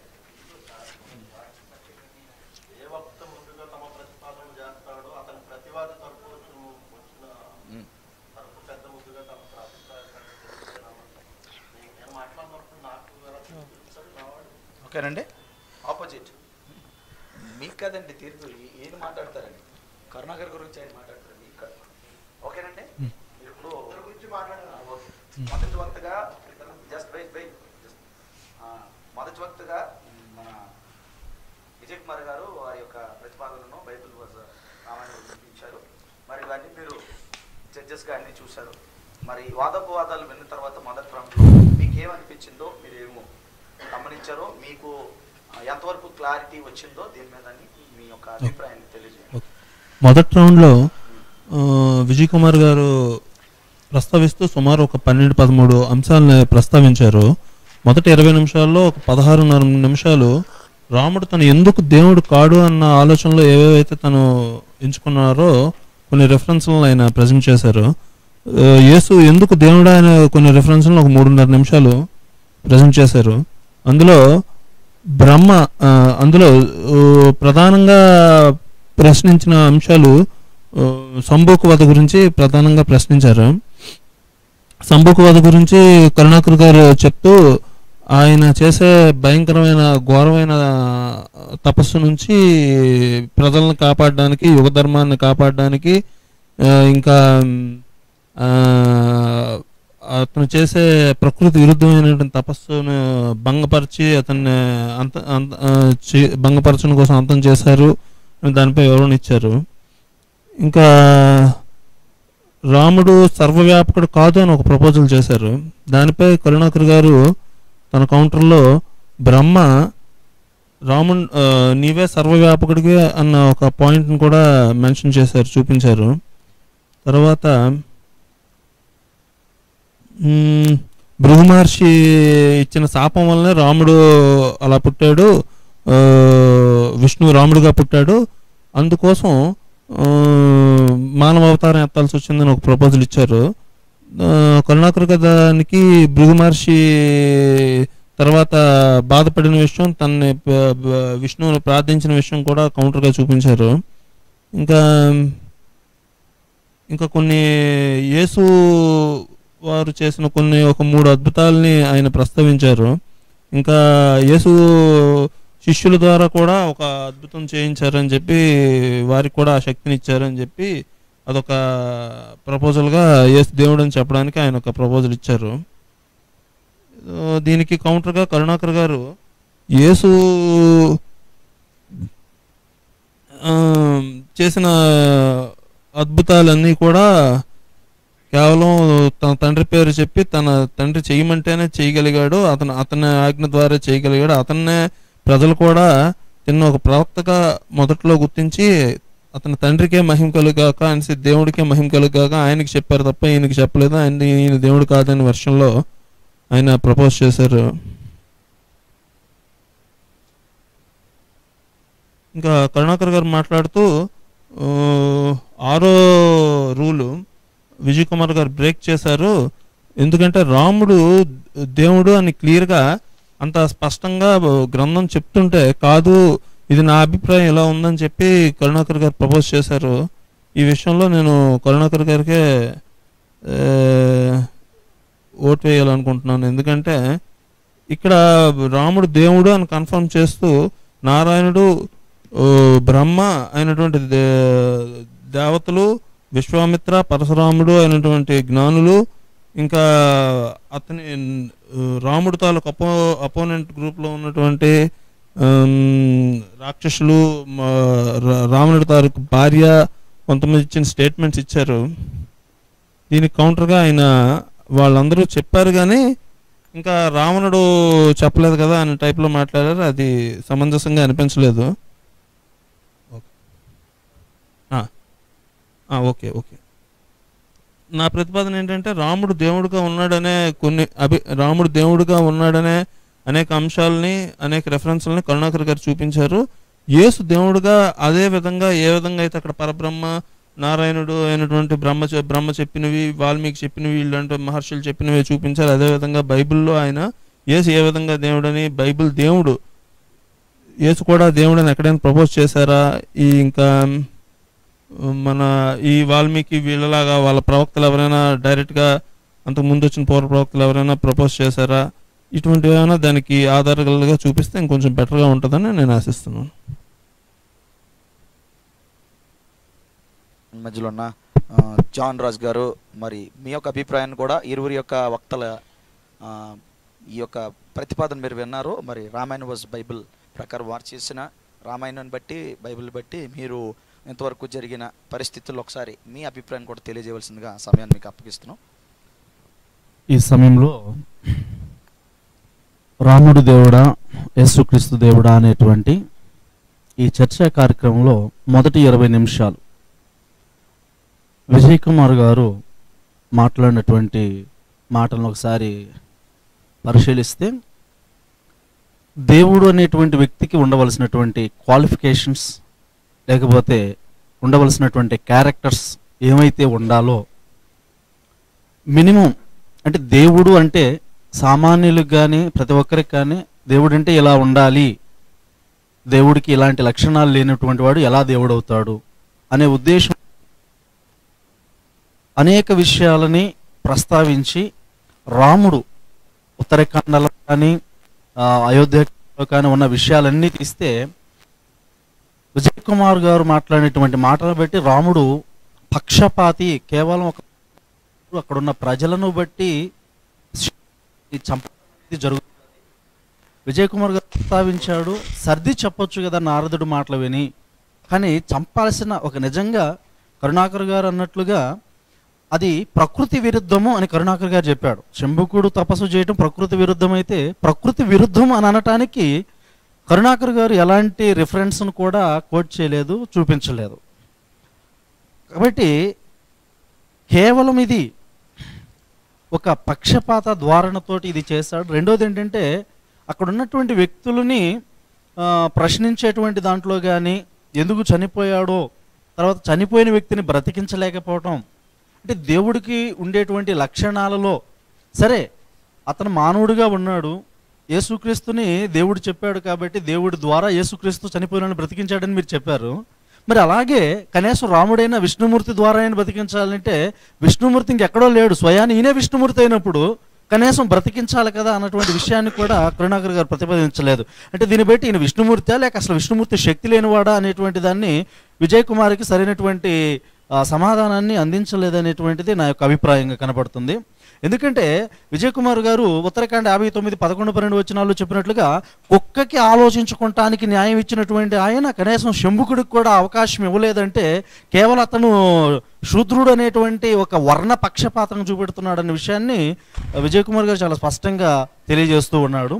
ఆ తర్వాత సుందరకాండలో కూడా ఆయన యొక్క క్రోధాన్ని అక్కడ 2 ప్రాముఖ్యమైన విషయాలను చూపించాడు, 3 విషయాలు చెప్పాడు. చాలా ఉగ్రంగాను కోపంగా మాట్లాడాడని, తర్వాత చీతతో కోపంగా మాట్లాడాడు, చీత మీద కోపం చూపించాడు అన్నాడు. సరే అక్కడ విషయాల్లో అక్కడ కోపాన్ని ప్రదర్శించాడు 3 విషయాల్లో. రెండవది వచ్చి ఎవరు అని అడిగాడు, అంటే కాక మనిషా లేకపోతే రాక్షసుడా అనేది తెలుసుకోలేనటువంటి, అంటే తెలుసుకునే జ్ఞానం లేనటువంటి ఆయన దేవుడు ఎలా అవుతాడు అనేది విజయ్ కుమార్ గారు ప్రకటించాడు. కాబట్టి దాన్ని బట్టి రాముడు దేవుడు కాదే అనేటువంటిది స్పష్టంగా మనకు అర్థమవుతుంది.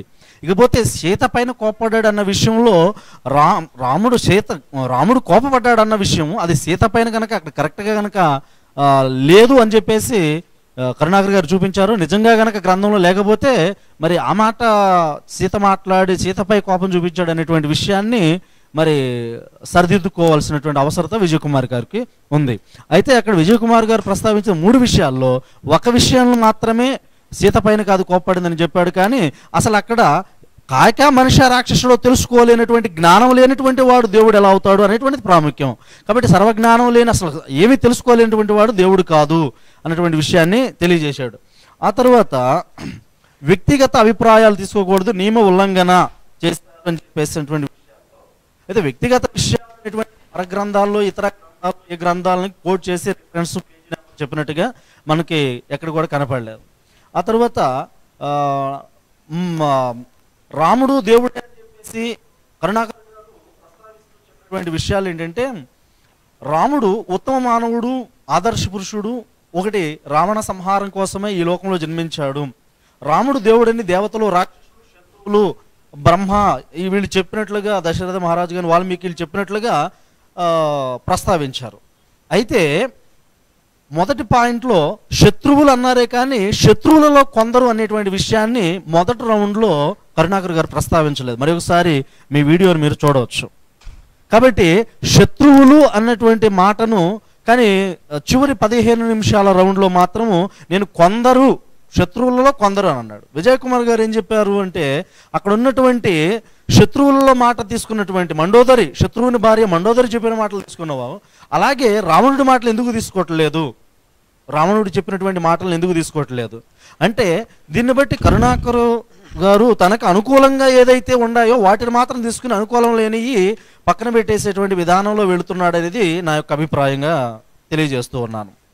తరువాత సమయం అయిపోయింది సార్, అయిపోయింది. ఇంకా మీ ఒక్క మాటలో చెప్పండి. సరే, ఇంకా లాస్ట్గా విజయ్ కుమార్ గారు ప్రస్తావించినటువంటి అరణ్యకాండ 48, 13, 16 ప్రకారంగా రాముడు పాపాత్ముడని, అలాగే ప్రకారంగా క్రోధ స్వభావి, కిష్కింధకాండ 12, 17, 32, 33 ప్రకారంగా స్వభావి అని చెప్పేసి మరి ఆ విషయాల్ని విజయ్ కుమార్ గారు చాలా ప్రస్తావించారు. అయితే ఆ ప్రస్తావించిన విషయాల్ని కరుణాకర్ గారు గట్టిగా ఖండించలేదు. ఎందుకంటే వాళ్ళు పశ్చాత్తాపడ్డారు. అంటే వాళ్ళు ముందుగానే పాపాత్ముడు అన్నారు, తర్వాత పశ్చాత్తాపడ్డ అన్నారు. ఆ తర్వాత బ్రహ్మే రాముడు అని చెప్పి, బ్రహ్మే బ్రహ్మ అని చెప్పి, బ్రహ్మే ఇంద్రుడు అని చెప్పి, ఇంతకీ రాముడు దశావతారాల్లో ఒక అవతారమా, లేకపోతే ఇంద్రుడే రాముడుగా వచ్చాడా, లేకపోతే బ్రహ్మే రాముడు అయ్యాడా, లేకపోతే ఆ బ్రహ్మ అనేటువంటి దాన్ని బ్రహ్మలో 2 రకాలు ఉన్నాయి అని అన్నాడు. కరెక్టే. ఆ 2 రకాలకి సంబంధించినటువంటి వివరణ ఆన్సర్ రామాయణంలో నుంచి కరుణాకర్ చూపించలేదు. కాబట్టి విజయ్ కుమార్ గారు చెప్పినట్లుగా మనకి ఈ లక్షణాలైనటువంటి ఈ రాముడు దేవుడు కాదనేటువంటి అభిప్రాయాన్ని నేను వెల్లడిపరుస్తూ ఉన్నాను. అలాగే కరుణాకర్ గారు చెప్పినటువంటి విషయాలని కూడా కొన్నిసార్లు పరిశీలించాల్సిందిగా మనం మాట్లాడుతాం. Thank you. మరి దీంతో మొదటి రౌండ్ చాలా చక్కగా పూర్తయిపోయింది. మరి రెండో రౌండ్కి మనం వెళ్ళినప్పుడు మీరు అందరూ టీ తాగేశారా?